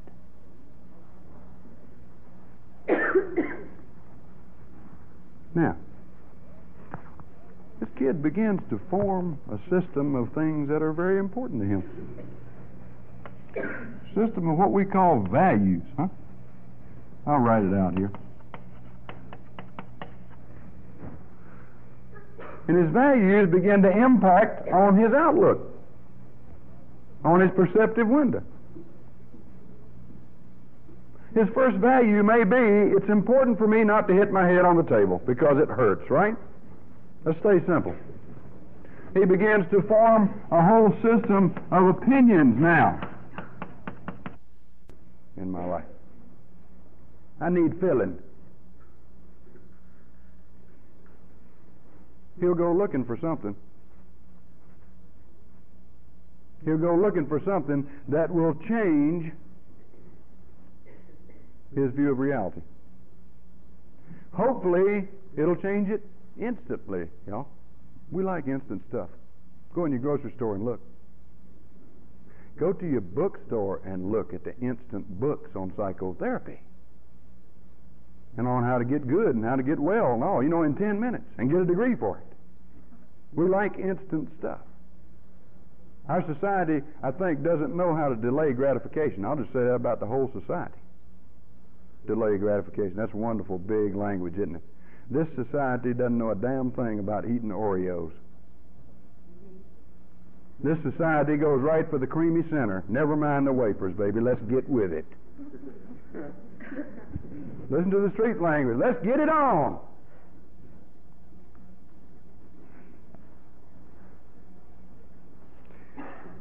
So we find something that's instant. Maybe it's alcohol. Maybe it's food. But whatever it is, the effect of it is to change reality, or to seem to change reality, or your point of view of reality. The world which was a plunger changes radically, dramatically, instantaneously, feeling good.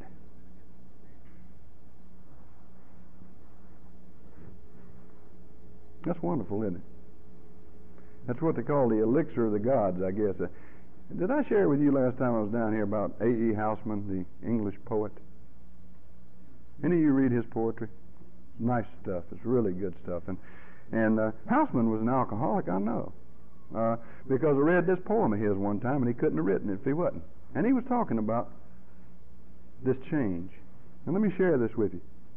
He said, "Many a peer of England brews livelier liquor than the muse, and malt does more than Milton can to justify God's ways to man. Ale, man, ale's the stuff to drink for fellows whom it hurts to think. Look into the pewter pot and see the world as the world is not."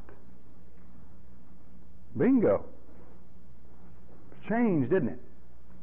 The major reason that I drank and used drugs and did a lot of other addictive things was that those things seemed to change reality. Seemed is an important word. They never did. Reality was always worse when I returned. Housman said that too. Look into the pewter pot and see the world as the world is not, he said, and faith 'tis pleasant till 'tis past. The mischief is, it will not last. Well, I've been to Ludlow Fair and left my necktie God knows where, and carried to my home or near pints and quarts of Ludlow beer. And then the world seemed none so bad, and I myself a sterling lad, and down in lovely muck I've lain happy till I woke again. And then I saw the morning sky. Hi-ho, the tale was all a lie. The world, it was the old world yet, and I was and my clothes were wet. And nothing now remained to do but begin the game anew. Tell me he wasn't a drunk.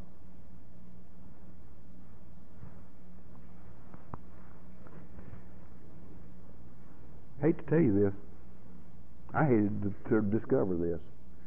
Reality does not change instantly. Oh God, how I wanted it to. And how you wanted it to. You come off a bender and you'd make these world-shaking statements like, "I have learned my lesson this time." You hear that? We really meant that. I have learned my lesson this time, we say. I will never do this again. I am finished forever. And I got to tell you what's true of me. Anytime I use the word forever, ever, or never, I'm on an ego trip. That was true then, it's true now. I have learned my lesson. I'm not going to look at it that way anymore. Now, you've been out there building that point of view of reality for how long now? Is it 20 years or 21 years or 25 years or 30 years? And after one bad experience, you're just going to change it all. There's the instant grits again. I'll just add a little water here. It'll all change. Instantaneously, painlessly, hopefully. Sorry about that. Your point of view of reality will never change until your values do. What are they? Abraham Maslow talked about a hierarchy of values. There's a system. Patty, they're arranged in order. First value, second value, in order of their importance. In my mind, at some level, is that value system. All of it.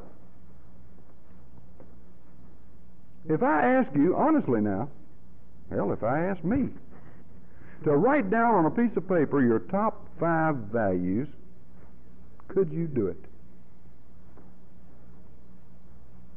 I could probably write down, what I wish they were and what I thought they were.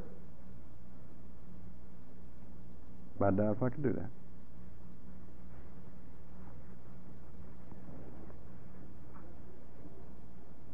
So, if we're going to change our point of view and our perception of reality, we must change our values. If we don't know what our values are, we must discover what they are. How do you do that? Look at your behavior. That hurts. But it's a dead giveaway. We behave in terms of what's valuable to us. Look at your behavior. Might shake you up. But you discover what your values really are. And then when you discover, as Chuck used to say, you discard. You replace, you reprioritize. But first you got to know what's there. And then you start moving things around a little bit. And what happens is this. Okay? Now, you will never change your perception unless you change your beliefs. Your opinions about what's right and good and true and real and all these things, your opinions about this reality thing, right? What are your beliefs? What do you believe? Do you know? Then how do you know? Look at your behavior. Discover. Discard. Reprioritize. Replace.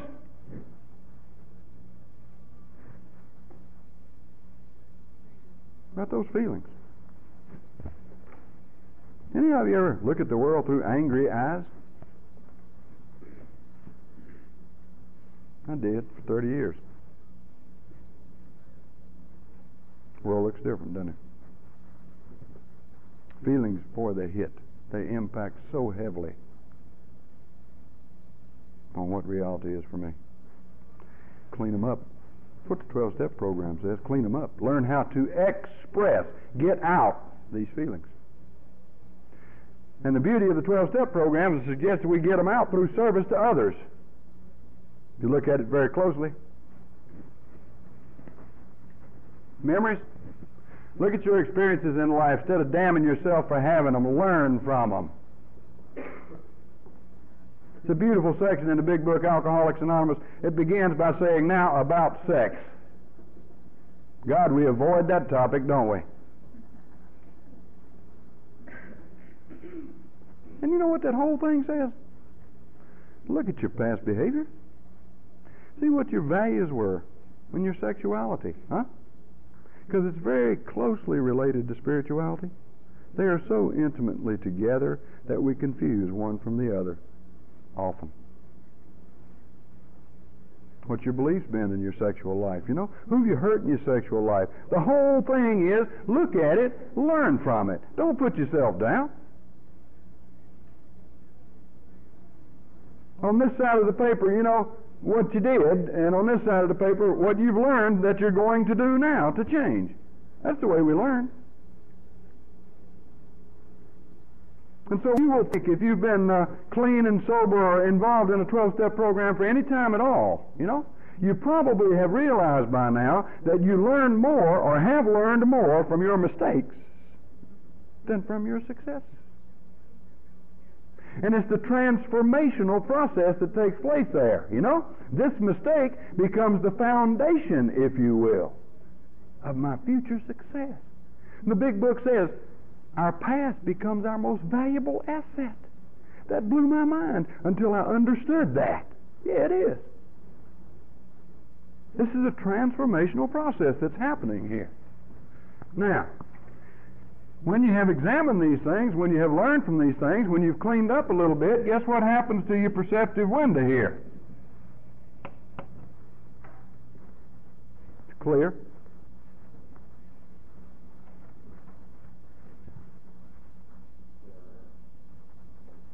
Like a child. Unless you become as a little child. Okay? Moving on back. Clearing up the window. And start all over again. With what? These principles which are guides to progress. New priorities. Huh? The new priorities given to you in this program and these principles. It's a funny thing, y'all.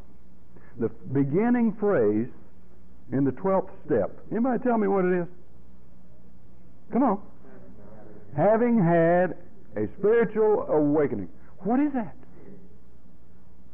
If it's not a massive change in perception. Would you tell me? What is it? Carl Jung said it was that. Massive shift, he said, in values. Massive shift in attitudes and beliefs.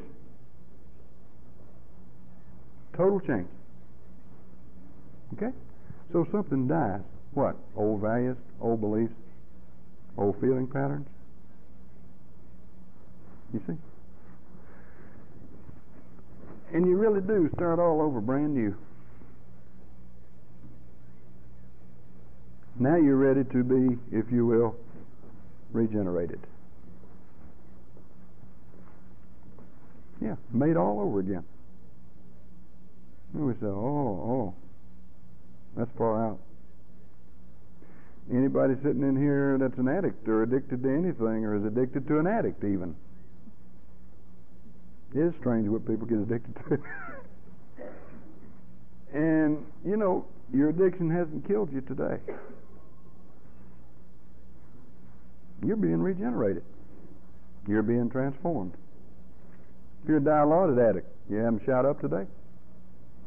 Something's happening to you. Yeah. If you're an alcoholic, you haven't had a drink. Something's happening to you. You see? But you see, in addition to being impatient, wanting instantaneous stuff, we want big stuff. Transform me, Lord, now. Get me on up there with Augustine. It's almost like God comes back and says, okay, if you're ready to work, and wait. It is work. It almost kills some of us. We've got to work at the program in order for it to be a success.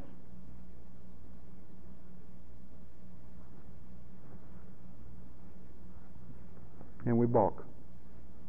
I'll go this far and no further. What do you mean 90 meetings in 90 days? Oh, I can go. My job won't let me do that.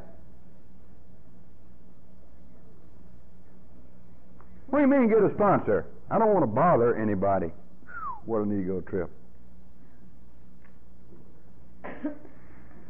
Well, you worked pretty hard to become a drunk. And you work pretty hard to become addicted. And you think you're going to get over it on a slide? You think God is some large foolie bear riding across the clouds on a tricycle?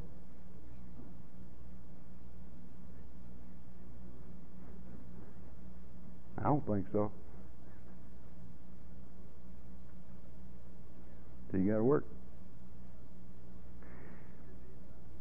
Any of you familiar with a German philosopher by the name of Friedrich Nietzsche? Nietzsche fell into great disrepute, because Hitler liked him. Nietzsche died in the nut house when he was 40. What could he know? Do you ever realize some people are too tender for this world? People like Van Gogh and Nietzsche, and we've known some others, too tender for this world. And Nietzsche really took a beating because you heard all the preachers a few years ago, and they're yelling about God is dead and God is dead and all this stuff. And you saw the bumper stickers, if he's dead, he died since this morning because I just talked to him and all that kind of, how we get carried away with stuff. Nietzsche was the man who said God is dead. So he's taking a beating. But they never gave Nietzsche his full due. Nietzsche did say, God is dead. His love for us has killed him.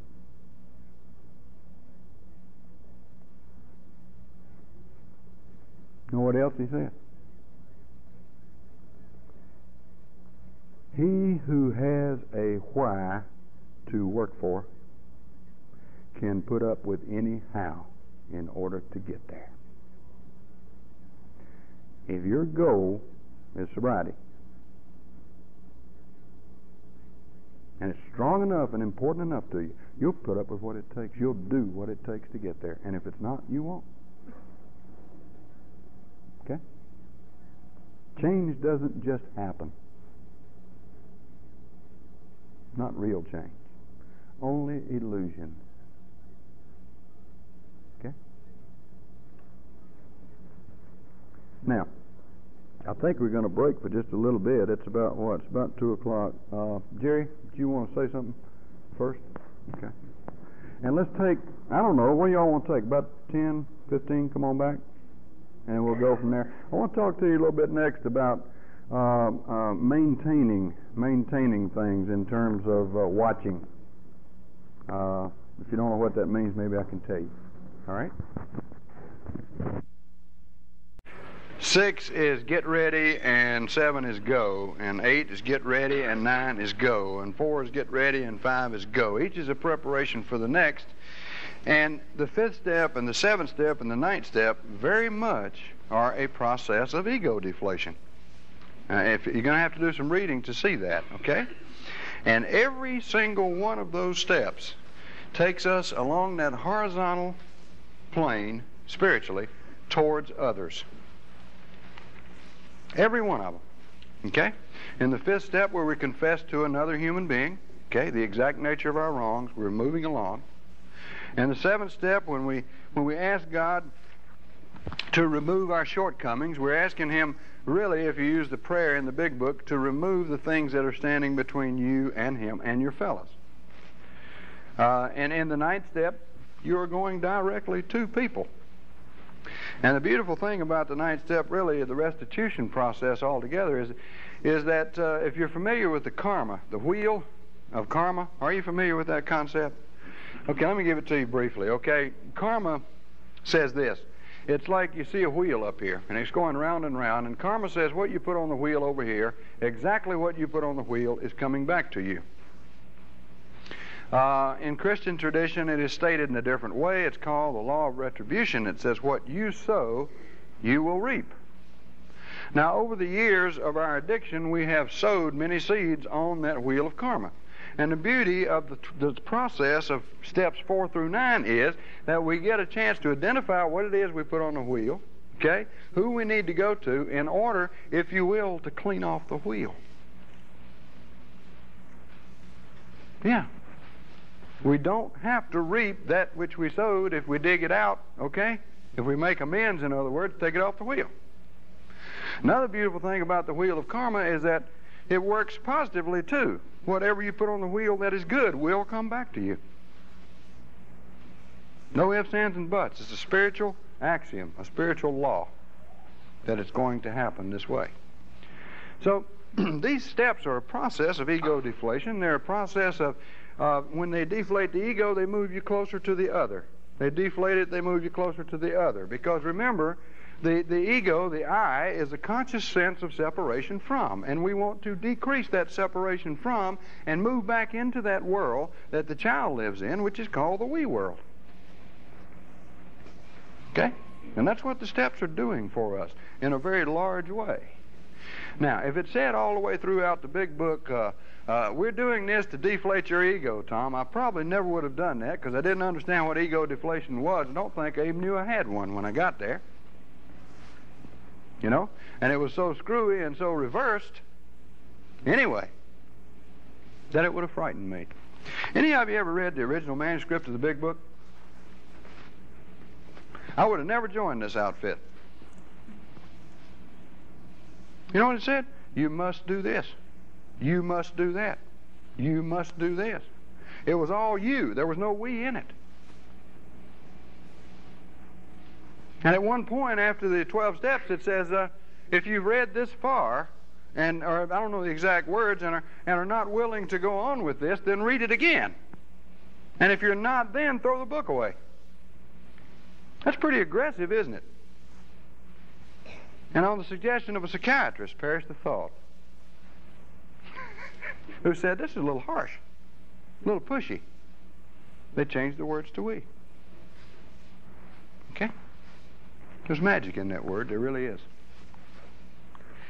Now, after we've completed the first 9 steps of our program, I don't know what it says in the NA book, but in the AA book, it says, we have now entered the world of the Spirit. Strange, isn't it? We have now entered the world of the Spirit. Okay? What's that? Think. We've been dealing in the first 9 steps with what? Ourselves, but what aspect of ourselves? Our past. Right? First 9 steps bring us up to the world of the Spirit. N-O-W. Now. Present. Where it's all at. Now is an interesting thing. Even before I quit saying the word now, it's not now.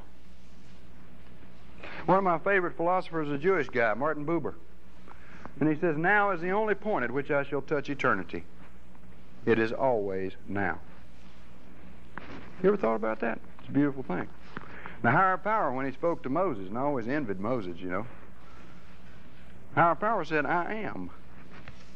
Didn't he?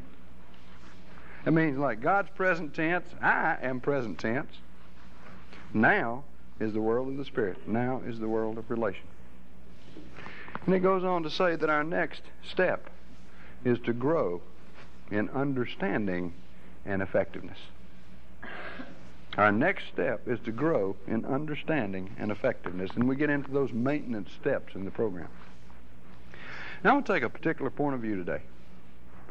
And about the last 2, or the 10th and 11th steps, I'm just going to try to touch those a little bit. Just touch and get you thinking a little bit about them, okay? They're very important steps, these maintenance steps. Okay? Those of you who heard me talk last night, I said that when I got to this fellowship, okay, and into the 12-step way of life, I hated me. How many of you hated you? I mean, really and truly now. Okay? In a very strong, strong way. Felt like you were an utter failure. I did. A real loser. I was the guy who, when my psychiatrist asked me to describe myself, answered instantly, I am the sorriest son of a bitch in the world. Instantly. And didn't hear myself, Patty.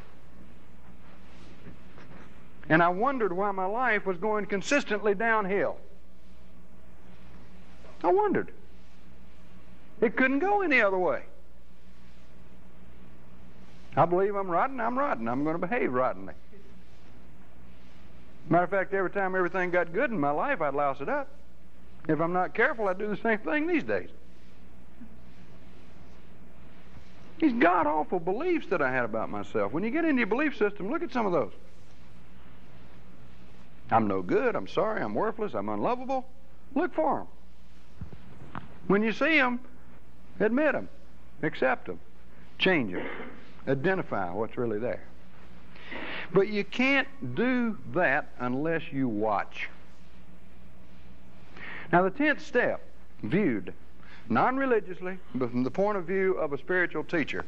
Do you remember when this spiritual teacher came down, he'd been up on the mountain, been doing some praying, he left his guys down there waiting for him, and he came back and they were asleep? Okay? He said 2 things. Watch and pray. Remember that? Watch and pray. The Greek word for watch is a beautiful thing. It's a command.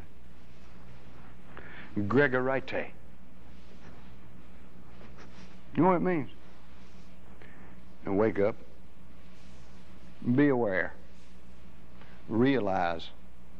look, watch, then pray. Look at 10 and 11. You almost see an identical pattern there. Watch and pray. 10th step says we continue to take personal inventory when we're wrong, promptly admitted it. It's a recapitulation of several of the preceding steps, obviously.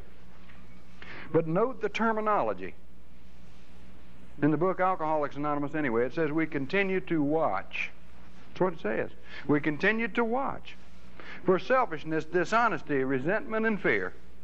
And when these crop up, not if, when, we do the following. So, we've got to move, I believe, from self-hate to self-love through watching, through self-acceptance. That's really far out, isn't it? Self-acceptance. Who? Me? Accept me? I don't even like me. I've got to fight and I've got to change. And yet our program says in the preamble, and how it works in the AA book, those that don't recover are those who cannot or will not completely give themselves to this simple program, not fight anything. So we watch. Let's talk about 3 aspects of watching: waking up, realizing, being aware.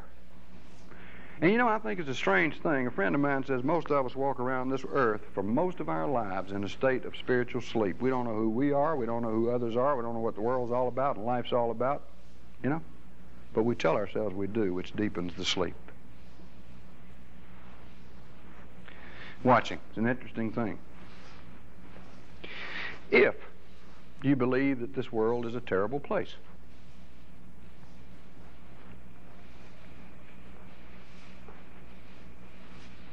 watch for one day, all day, for the good things that happen to you and for you that you don't have anything to do with.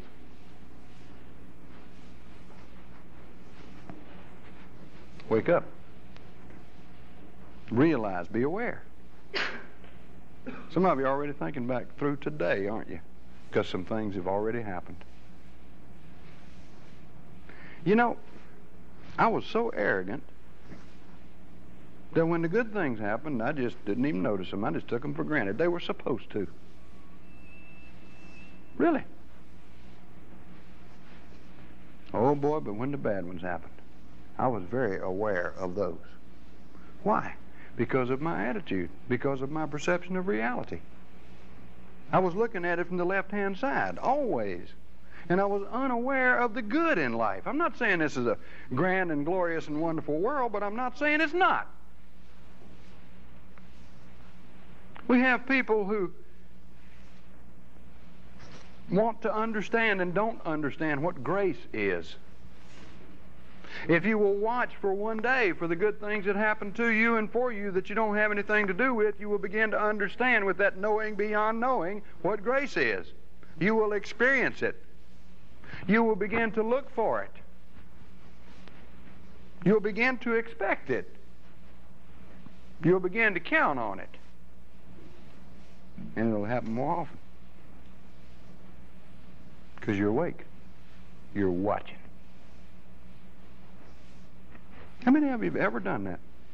How many of you have ever taken an hour or 2 hours and watched for the good things that happen to you and for you don't have anything to do with?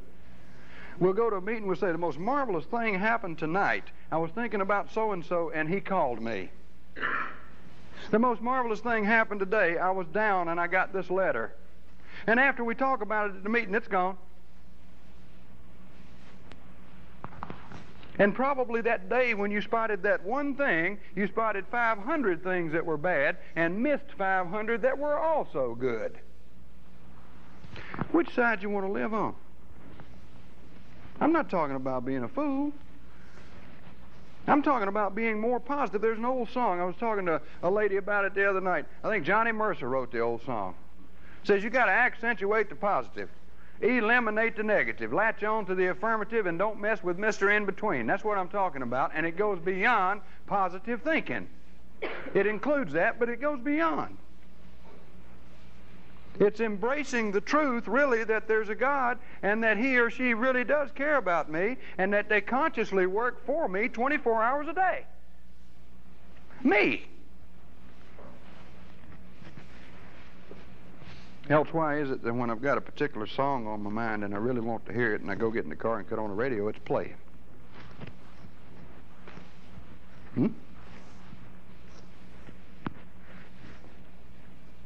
Why?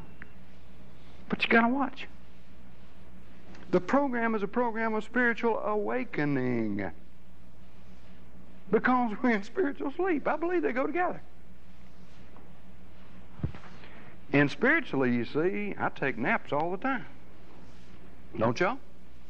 I take naps all the time. There have been very few people throughout history that have been continually awake.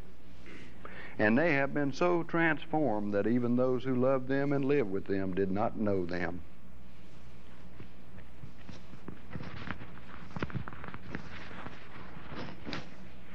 It's powerful. But you gotta watch.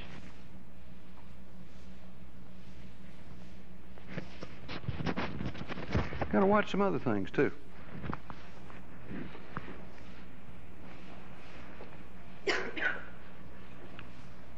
Watch for the vultures. You know what the vultures are? Sid Simons wrote a book on values clarification. He's probably the world's foremost authority on values clarification. He's also a very gentle and kind and beautiful guy. And he wrote a little old book called Vultures. And vultures are the put-downs that I do on myself.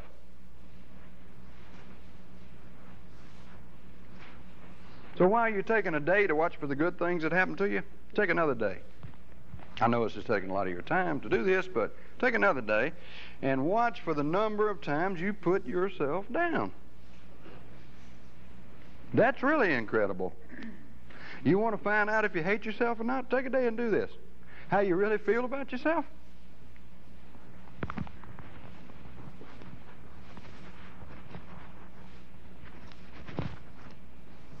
We got a terrible opinion of ourselves. We are God's kids. We are expressions of God. If what I said is true, you know, I don't know. I think it is. And we treat ourselves like dirt and beggars. Prodigal son, I am not fit to be my father's kid. We really do a number on ourselves. Watch for it.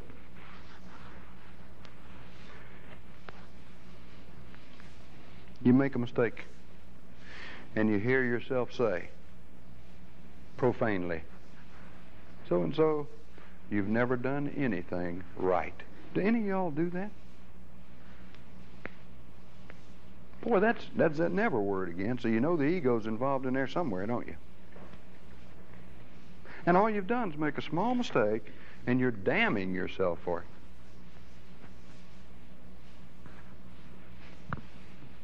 People in transactional analysis talk about tapes that we have in us, and certain things happen and the tape starts playing. It's an old reaction pattern, an old thought pattern of some kind, behavior pattern of some kind. And I often thought, man, it would be wonderful if you could get a new tape library, right? Called The Regenerated Person, right? The one who's grown down, finally, once and for all. Take out the old tapes and put in the new ones. Wouldn't it be wonderful? It's almost like going for the center of the Oreo, isn't it? I got to tell you something about me. If somebody made me able to get that set of tapes and play them, I would find fault with them and be bored with them in a very short time. I used to think I wanted to live on a mountaintop. I don't. I'd long for the valley. I need the ups and I need the downs. I need to take control of the driver's seat every now and again. I need to. Okay? If only just to learn again that that's not my proper position in life. I need to learn and relearn and relearn. I need a tape to play over and over and over and over and over again. You understand what I'm saying? I need redundancy. I need repetitiveness. I need to go to meetings now. Over and over and over again and hear them say the same things over and over and over again, because if I don't, I'm going to die. I need it. Be neat. New set of tapes, right? Or if we had a little button up here that says erase. And a certain thing happens and the old tape kicks in. It's going to kick in. No two ways about it. It kicks in. And you can say, gotcha, erase it. Wouldn't that be wonderful? Can't do it. Only way I know to change an old message is put a new one on it. And put a new one over it. And put it over it and over it and over it and over it and over it again and again and again and again and again until the new message becomes the old message. Till that thought which used to precipitate a drink or a drug or a binge now precipitates a phone call to your sponsor or a trip to a meeting. A new reaction pattern. Programming, yeah. You want to call it that? It's called living, too. You got to live your way into good thinking. That's what Grumpy told me. He was right. You got to put that new message on top of that old one until it becomes the message. And even it will probably have to be altered or changed in the passage of time. And you got to do it quickly. There's a thing about vultures. One of them lights on my arm. If I let him sit there for just a little while, before I know it, I look back and there's 100 of them suckers over there. Not only am I putting myself down a little bit, now, boy, my arm is loaded. Vultures attract vultures. That spiritual teacher I was talking about said it. Deal with your adversary quickly. When the vulture lights up there, when that old tape starts playing, put the new one on now. Do not wait. Get it in there. Kick it in right at the present moment. Now is the only time that we touch eternity. Don't let it sit. The friends will gather. And before you know it, you've done a number on yourself again. And if you let that happen long enough and enough of your old vultures come back, they will have both arms full, right? And they'll lift you bodily and carry you to a bar.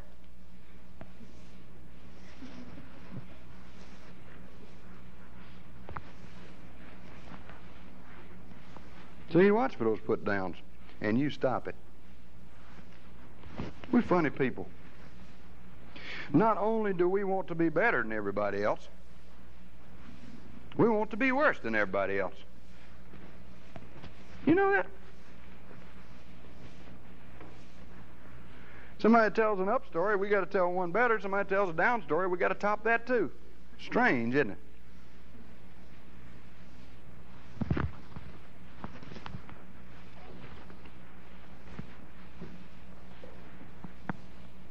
Watching, it's important. Watch for the good, watch for the bad.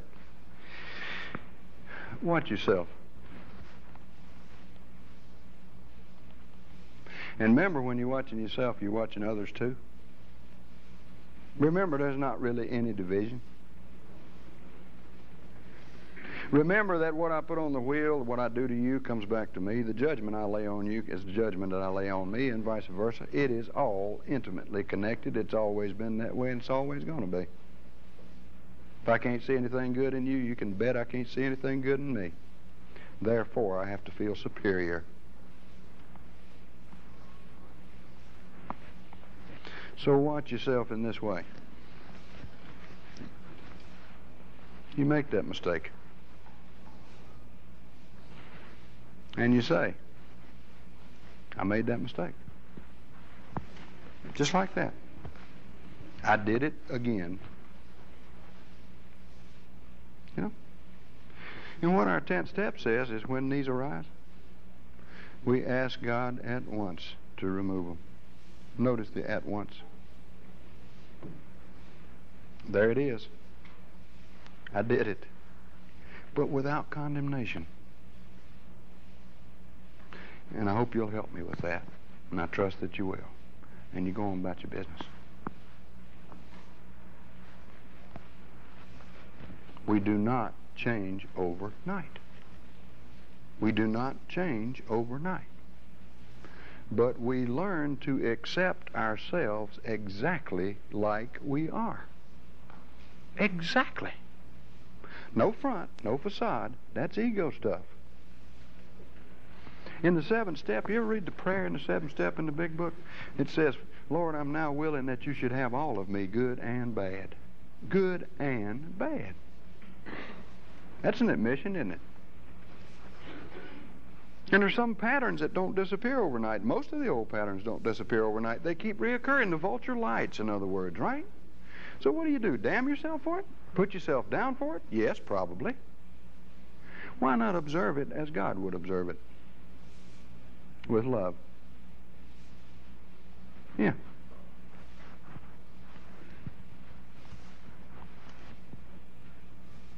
Love and concern.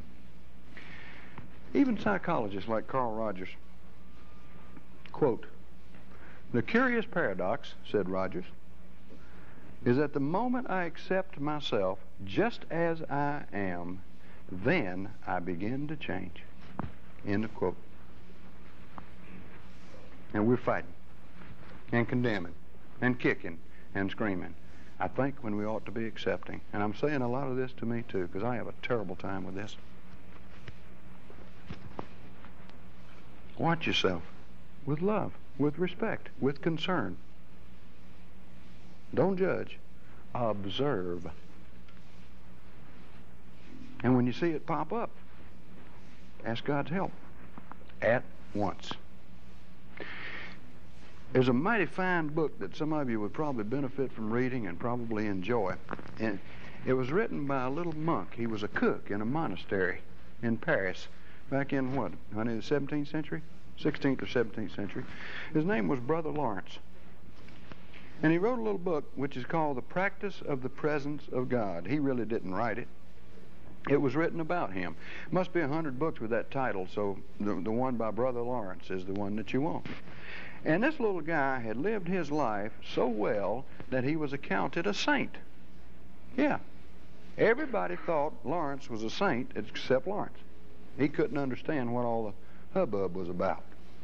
And when he was dying, the Archbishop sent his second in command down to interview him, you know. How did you become a holy man? Well, he's very surprised that they thought he was a holy man. He was a cook, and he said so, you know. And he said, well, how do you get along? Obviously, it just shows all over you how you get along with God so well, to what you attribute your relationship to God, you know. He says, I think about God as often as I can, and I have a little conversation with him. That'll blow you away, won't it? He said, set times of prayer, you know, and services and everything, they bore me. I'd just rather, you know, think about God and talk to him. And he said something very important to me about self-acceptance. He said, when I'm in the kitchen and I drop a pot, he said, I will often say to God, see there, I dropped another pot. And if you don't help me, I'm always going to be dropping pots. And went on about his business. That's what I'm talking about. You see, that's what I'm talking about. You observe it, you don't judge it, you ask God's help with it, you go on about your business. Okay? Watch. Watch for the put-downs you do on yourself. Watch for the grace that surrounds you and works for you 24 hours a day. Watch yourself very closely and learn to observe, accept yourself as you believe God would accept you, and you will begin to change. That's one of the messages in the program.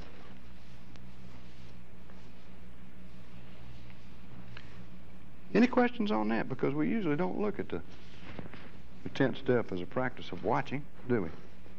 And yet that's what it is. Okay? So we wake up and we try to stay awake, y'all. We try to stay awake. And remember, the words of the 12th step in that first phrase are, having had a spiritual awakening as the result of these steps. That is the only result they're talking about. That's the result. But it's kind of an all-inclusive thing. Okay, so we watch. Another way to watch, and it's suggested in our literature, is, you know, at night when you go to bed, think over your day. Again, observing. And in our book it says we're careful not to fall into morbid reflection. We simply, at the end of the day, as this old timer I love very much used to say, you count yourself up and you see how many you really are. Like that. And then you go to sleep. So at the end of the day, think about it. Some people write it. They keep a journal, you know. Not for the sake of keeping a black book on themselves, but for the sake of learning from their own behavior, self-observation, which patterns they need to work on and which patterns they are good at. Okay? Let's move on into the 11th step now with this prayer and meditation business. Okay? Have I ever talked to y'all about this, Patty? Some? Have y'all heard me talk about prayer and meditation, all of you? Because you probably don't want to if you've heard it, but we'll go ahead a little bit. Prayer and meditation, being as they are spiritual practices, have also tended to fall into the province of religion, have tended to become formalized, to be looked upon as otherworldly kinds of activities, you know, not common and natural and normal and this kind of thing. They're far out. When you say to someone, I had migraine headaches for years. Oh, he says, how did you get rid of them? And you say, I began the practice of meditation. What would his reaction be? You know? Now, if you told him I took some Percodan, he'd understand that, you know, very clearly, right? But meditation? Don't know about that. But there's power there. God, there's power there. I have a friend in the program. He's I do not know how many years sober now. I mentioned him last night. Tom Powers. And Tom was vice president of the American Atheist Society. He was, literally, in his drinking days. And back in the 30s, Tom was making $250,000 a year when it was big money. Big money. Advertising man. Slick, right? So every time he'd lose a job, he'd fall upstairs, get a better one. And Tom refers to himself as an asylum commuter. Because every time he'd go on a bender, he'd end up in a straitjacket. Every time. Psychotic. And he said they'd take me to this hospital and they'd treat me. And he said they didn't put me in with the drunks, they put me in with the jumping jacks. That's what he called them. And they treated me, right? They gave me lots of hydrotherapy, you know, things that were current in those days, and kept me in a straitjacket until I behaved a little bit. And he said, then they gave me shock treatments. Now, Tom is a genius, a bona fide genius, no doubt about it. Vice president of the American Atheist Society, big man, makes lots of money. Okay? Shock treatment in those days was not electric. They hadn't learned how to do that yet. It was a drug called metrazole. And they gave you metrazole in near lethal doses until you went unconscious, and then they held you while you convulsed. That was the shock treatment routine. In 8 out of 12 of these, he had series of 12 of these things. 8 out of 12 he was fully conscious. He did not go out. He convulsed while 5 guys held him down. He kept hearing this voice, did the vice president of the American Atheist Society. And the voice was crying, God, oh God, please help me. And he realized who it was, Patty. It was him.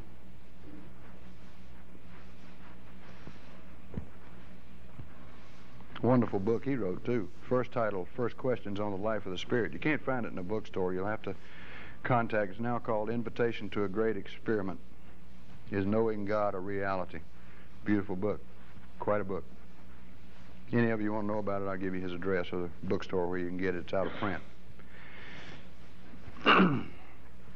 Real genius, this guy. Today, this former vice president of the American Atheist Society, sober 40-some years, you know, runs a place up in the mountains of New York called Eastridge. And it's a place for what he calls hopeless idiots.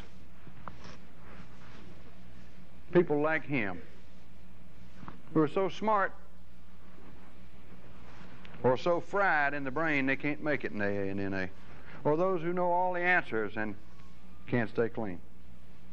And they go to Eastridge, and they live, and they learn, and they stay straight. And this former vice president of the American Atheist Society now says prayer is an instinct. Now think about that for a minute. That it's built into us just as deeply as the cells in our body. That we need to pray. That prayer is a natural process. And again, if you have a hard time accepting this, think about that life-threatening situation that you had. There's an automatic cry, and it's always for God. The soul knows where to turn in times of trouble. I don't know why, I just know that it does. We need to pray, apparently. It is not otherworldly. It is natural. More than that, it is food. It is food for our spirit, just as the food we ate today at lunch for Quincy's, I think, was our bodies, wasn't it? Just for our bodies, maybe for our spirit, especially the pineapple cake and banana pudding.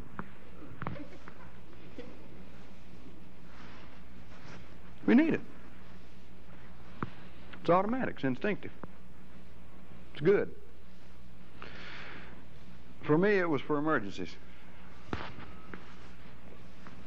Every time it was the bottom of the ninth and the count was 3-2 and there were 2 outs, I looked to the bench, and there sat the greatest pinch hitter on the face of the earth. I'd say, hey, I love you. Really need you now. He'd come in, get up to the plate, switch hit. Which way you want me to hit? Hit left-handed this time. Home run. Every time. And I'd say, thank you.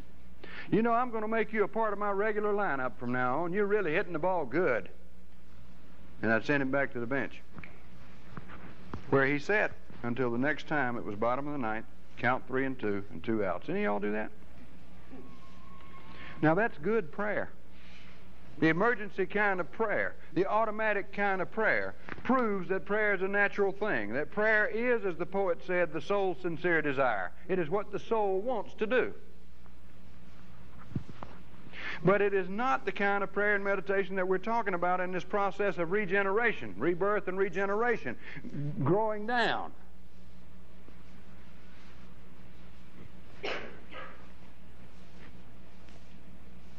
What we're talking about here is discipline, prayer.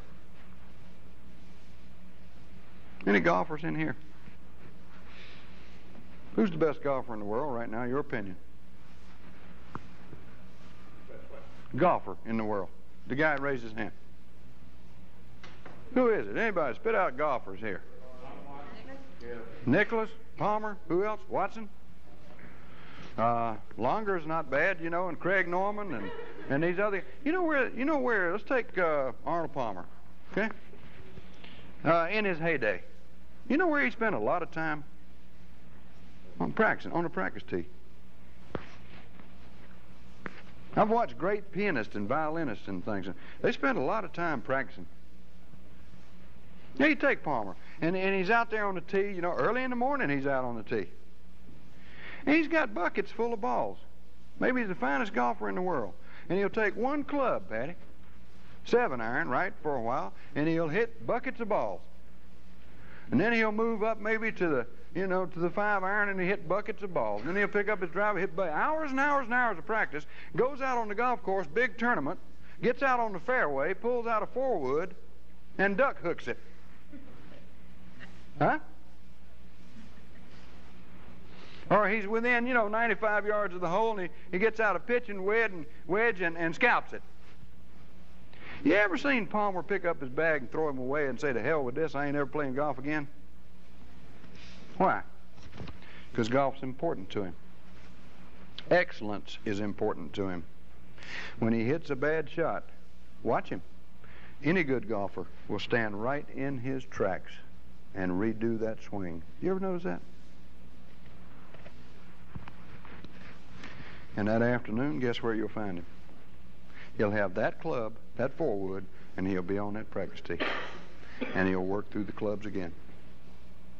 You see, my point is, you want to be good at something? You want to be a good prayer? Get on the practice tee. Get on the practice tee early in the morning. Hit some buckets of balls. Because if you're like me, the way I've been with prayers, the first time I duck hook one or banana slice one, I said, to heck with this, I'm not praying anymore.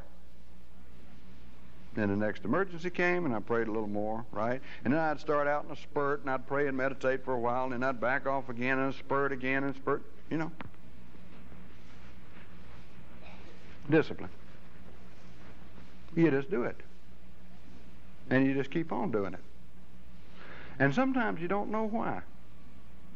My sponsor, another first thing he told me was, ask God for help every morning and thank Him every night. I didn't know why I was to do that, except that He had told me to do it, so I did it. And after about 3.5 months, I realized I hadn't wanted a drink in 3.5 months. And then I realized why I was doing it. Many times it happens that way. And I prayed very selfishly, and I still do at times. And that's okay. Any of y'all make out shopping lists for God? Seriously, do you? Make out shopping lists for God. Good prayers call that outlining. You know, you sit down there and you figure out what it is you need and when you need it, and you're very precise. You know, Lord, I need this by Thursday at 3:15 and this by 2, that kind of thing. Who are you praying to? A clerk in the Universal Supermarket? Sometimes it's actually as if I believe God, you know, is a superhuman vending machine, y'all, full of M&Ms.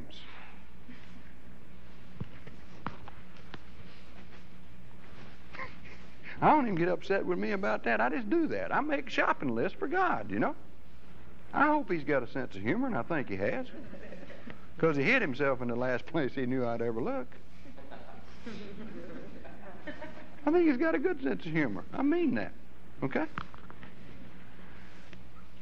So making out those shopping lists really doesn't, you know, work out too good anyway. Sometimes I've prayed for things and I've got them. Have y'all ever done that? And then I don't know what the hell to do with them. You ever done that? Y'all know the classic story about that, about praying for something. Be careful what you pray for because you might get it. The story of the man with the golden screw. Y'all ever heard that one? You haven't? Good. The guy was born with a golden screw in his navel. And when he was a kid, he couldn't sunbathe, you know. He couldn't take his shirt off. He had to hide that golden screw, you know. And he was tired of it. Carried it all his life. Prayed all his life. Please take this golden screw away from me. And nothing happened. You know, he got ready to get married. And he said, what's my wife going to think? When I take my clothes off, she sees this golden screw. Nobody else in the world got a golden screw in their navel but me. I don't like it. So he started praying. He's praying and praying about this golden screw, and this big voice says to him, shut up, I'm tired of hearing about that golden screw. Now I want you to go ahead and lay down on the bed, close your eyes, count to 10 very quietly. Open your eyes, and this cloud's going to come floating across your bed, and on that cloud's going to be a golden screwdriver, and I want you to take that golden screw and take that golden screwdriver and take a screw out of your belly button. I want you to put them both up on that cloud, and it's going to go away, and I don't ever want to hear anything else about that golden screw. The man was just overjoyed, man. Ran into the bedroom, couldn't wait. Got real quiet, closed his eyes, counted to 10, opened them up. Here's the cloud. Golden screwdriver. He reaches up and gets it, takes out that golden screw, breathes a great sigh of relief, lays the screwdriver and the screw on the cloud. It goes away. He stood up, and his ass fell off.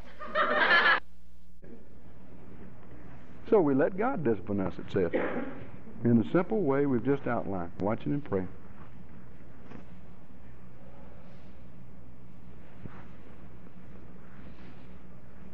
Be regular.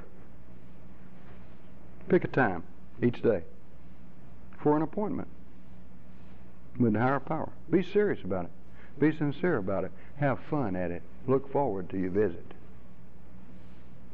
Feel free, feel friendly, feel loved. And pray. Because you need to. It's built into you just as deep as your cells. I believe that. You need to do it. Then we jump over to the flip side. You know, it's meditation business. Well, you talk about getting bent out of shape. Now, when I got into meditation, I was a sight. I look back on me, I don't know how I stayed, you know, sober, sane, much less sober when I was doing that. Definition of meditation, as I understand it today, is not thinking. I didn't understand it that way when I didn't understand it at all. I really thought, and I tell this, people think I'm lying, I really thought that the great meditators, right, were guys who shaved their heads. You had to be a good one. You had to do this. Shave your head, get a saffron robe and wear it, right? Sit down on the floor with your legs crossed all funny, you know, and chant Om. Now that's what I figured you had to do if you was going to meditate.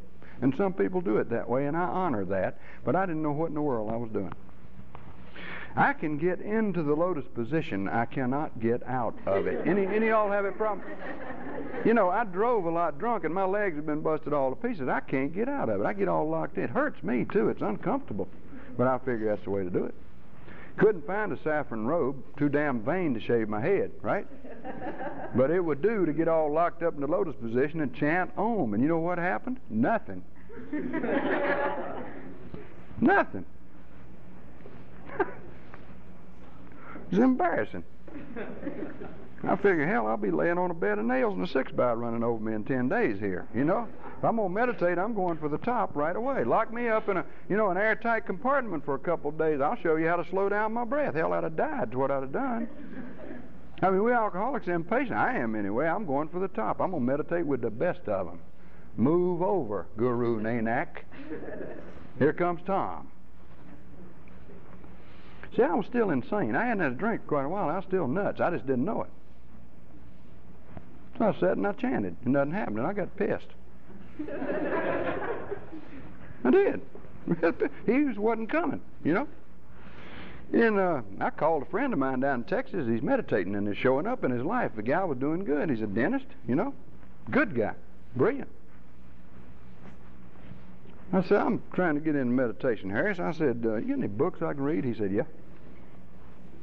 He said, and I'm going to tell you what books to get. And he said, I'm going to star them. 1 star is very simple, and 5 stars is very complex. So I made my list. Went to the bookstore. Guess which one I read first? Have any of you ever read The Cloud of Unknowing? Anybody? Don't. It was written in Middle English, right? Thee, thous, all those things. And it was written by a man who had spent his whole life in a monastery on top of a mountain meditating. And I'm going to do his number in 2 weeks.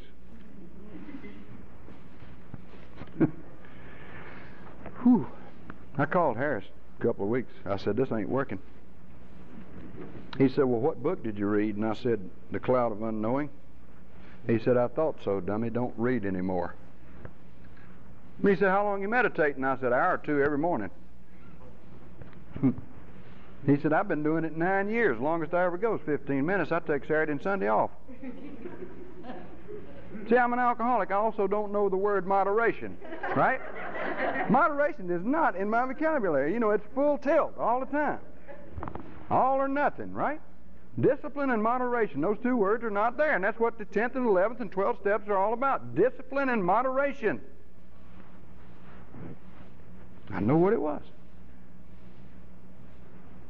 I thought Om was a magic word. You know, it's supposed to see all kinds of visions. They talk about a 3rd eye. I kept looking for that sucker and couldn't find it. One of them said it's on the bridge of my nose, another one said it's up on my forehead. I couldn't figure out where it was. Then I got talking to this other guy in AA. He said the secret to it all is your sphincter muscles. Yeah. You know, if you're going to meditate right, you got to learn to move those sphincter muscles right. This guy was far out. I mean, really.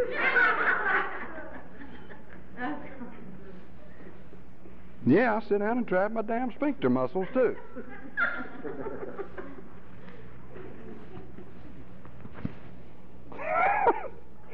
Took me a long time to get into the big book about it, you know. Things like prayer and meditation. Hell, you don't go to the big book. I talk to people about prayer and meditation, say, where can I find a good book? Big book. And their countenance falls like shit. It's a good book. That when we awake, upon awakening, we think about the day ahead. We relax and take it easy. We ask for an intuitive thought or a decision. It's good stuff. It's good, lean stuff. I recommend it to beginners. I recommend it to guys who have a tendency like me to fly out on one limb on meditation and fly out on another limb, and it's like coming home to get back to page 86. Upon awakening.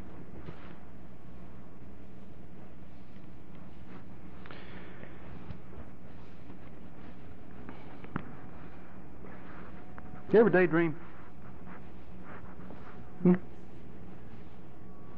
ever just sit and stare off into space? Somebody comes up and says, "Hey, where are you?" You say, "Huh? I didn't know." Were you thinking? Were you? You were meditating. It is natural. It is necessary. It is not otherworldly and far out. See? I mentioned last night the guy down in Texas that taught me so much, used to call me Sugar, named Bob White. I went on a 12-step call with Bob White one day down in Whitney, Texas. We didn't do that drunk a bit of good. His ears were closed, you know, but we both stayed sober. On the way down the street, and Bob was always, you know, just talking and grinning. The happiest man I ever saw.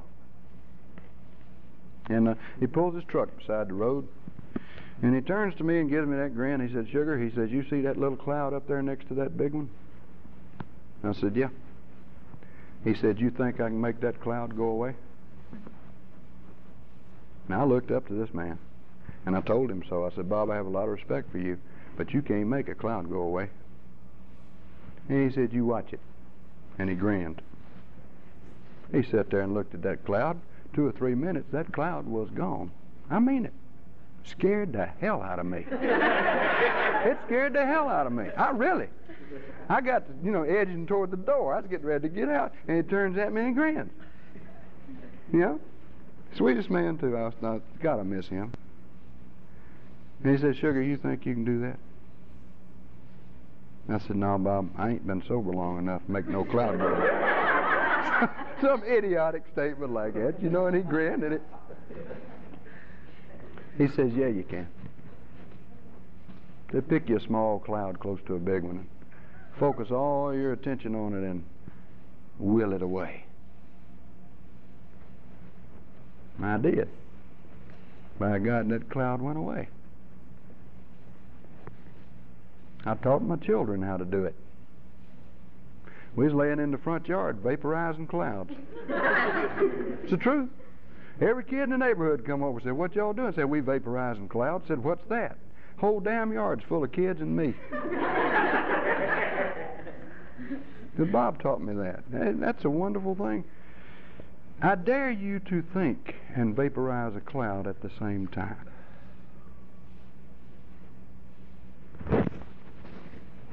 Meditation's purpose is to disarm the ego, put the intellect in neutral. It's idling, but it's not thinking. And all forms of meditation do this, it seems, by focusing not on the ego or the intellect, but on something else. Focusing all of your attention on one thing, on the sound. Focusing all your attention on one thing, your breath going in and out your nostrils. That's what the Buddha was doing when he was enlightened. Focusing on one thing, like breathing in, "Lord Jesus Christ," and breathing out, "Have mercy on me," as the Christian meditators did. And when your mind wanders away, as it will, that's just a signal to bring it back and watch your breathing or chant or say your mantra. You see, Bob White taught me this too. He said, "Sugar, used to when I'd sit down to pray," he said, "the first thing that would come in my mind was a chorus line of naked women." Didn't you all have that problem? I mean, you sit down to do something holy, you know, and something, you know, pretty but not exactly holy comes into your mind, and thoughts follow. Any of y'all get lustful as hell? He said, you know, I just try to run them out. I said, get off there. Get off there. Get out of here. I'm praying. I'm talking to God. You got no business dancing naked across the stage of my mind. And he said, the more I fought them, the more of them there was. Until there's so many women on the stage of my mind, I just gave up this idea of praying and went on about my business. Made me angry. He said, you want to know what to do now? I always wanted to know what he had to say. He said, I let them dance on across the stage of my mind, and when they're gone, I pray.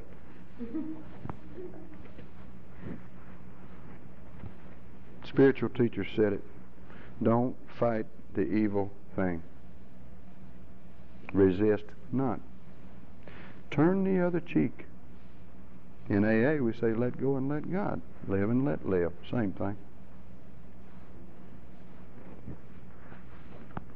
You take your attention off those ladies, you know. They do their number and they're gone.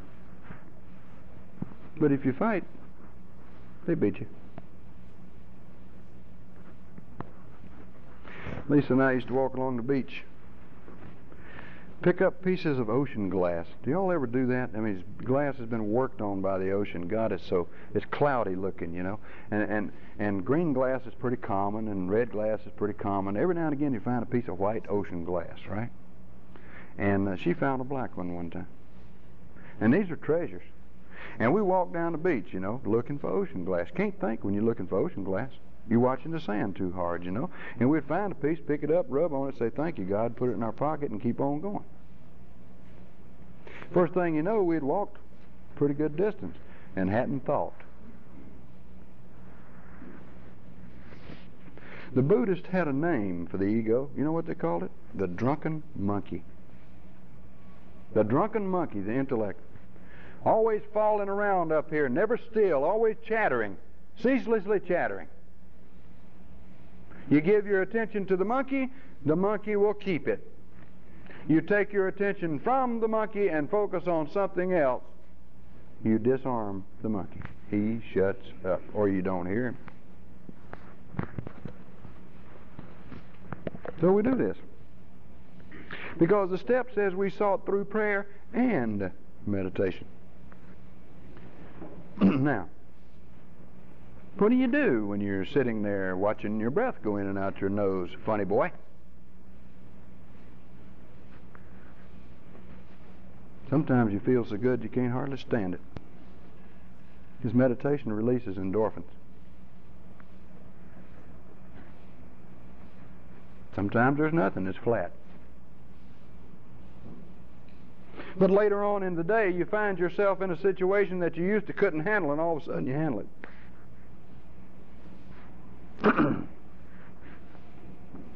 You say to God, you know, I don't know how to handle this particular situation, but you do, and I'm going to listen while you tell me, if you will. And He tells you. What our book says is beautiful. What the AA book says about it. What used to be the occasional hunch or the inspiration gradually becomes a working part of the mind. We learn to depend on inspiration. What else happens? I sit down with people sometimes, and some of them are troubled people. And I hear me saying something to them which is so profound. Lord, it just, you know. And right away the ego jumps in and says, remember that, Tom. That's heavy. And I can't. You ever have that experience? It's said, it's done. It's like the channel's open. It's been done now. That's it. You can't hold it. It's not yours. Can't remember it. If you don't get anything else out of meditation except this, you sit down for 10 minutes in the morning, you pray and meditate, you focus on one thing, you know, get quiet, go down within yourself. It carries over into the day, y'all. More and more you find yourself able to focus on one thing at a time. How many of you have problems with that? What upsets me often is I'm trying to do everything at once. If I can discipline myself for 10 minutes in the morning, it carries over into the day. Yes, it does. And I'm able to work on one thing at a time, and I don't get so emotionally out of balance. Bill wrote that in the 12 and 12. If that's all I get out of it, that's enough. Bill says one of the first fruits of prayer and meditation is emotional balance. I believe that. But that's not all. You just know things.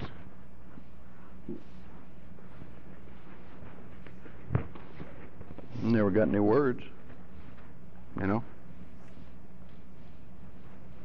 But I've gotten images and symbols and pictures and people's faces, and that's something when you get a person's face. And I always call them when I'm done meditating. And they always were either thinking about me, getting ready to call me, or needed to hear from me. How do you know these things? I don't know. I'm not smart enough to know that. But God is.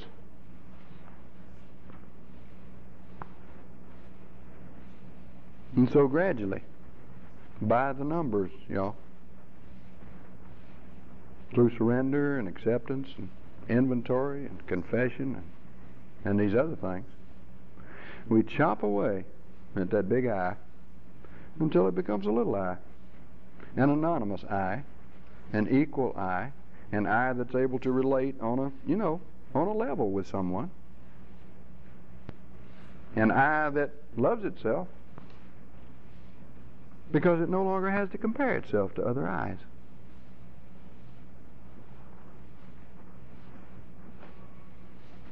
An I that is related to the higher power in a very healthy and wholesome way. The whole thing's a circle, the whole thing's a return. You grow out, and then you grow back down. And the coming home part's fun. Some of us it takes effort. Maybe I should say all of us. It takes a lot of effort. Okay? These steps have a lot to do with it. Have everything to do with it in my way of thinking. I think I'm out. Is there any questions or anything?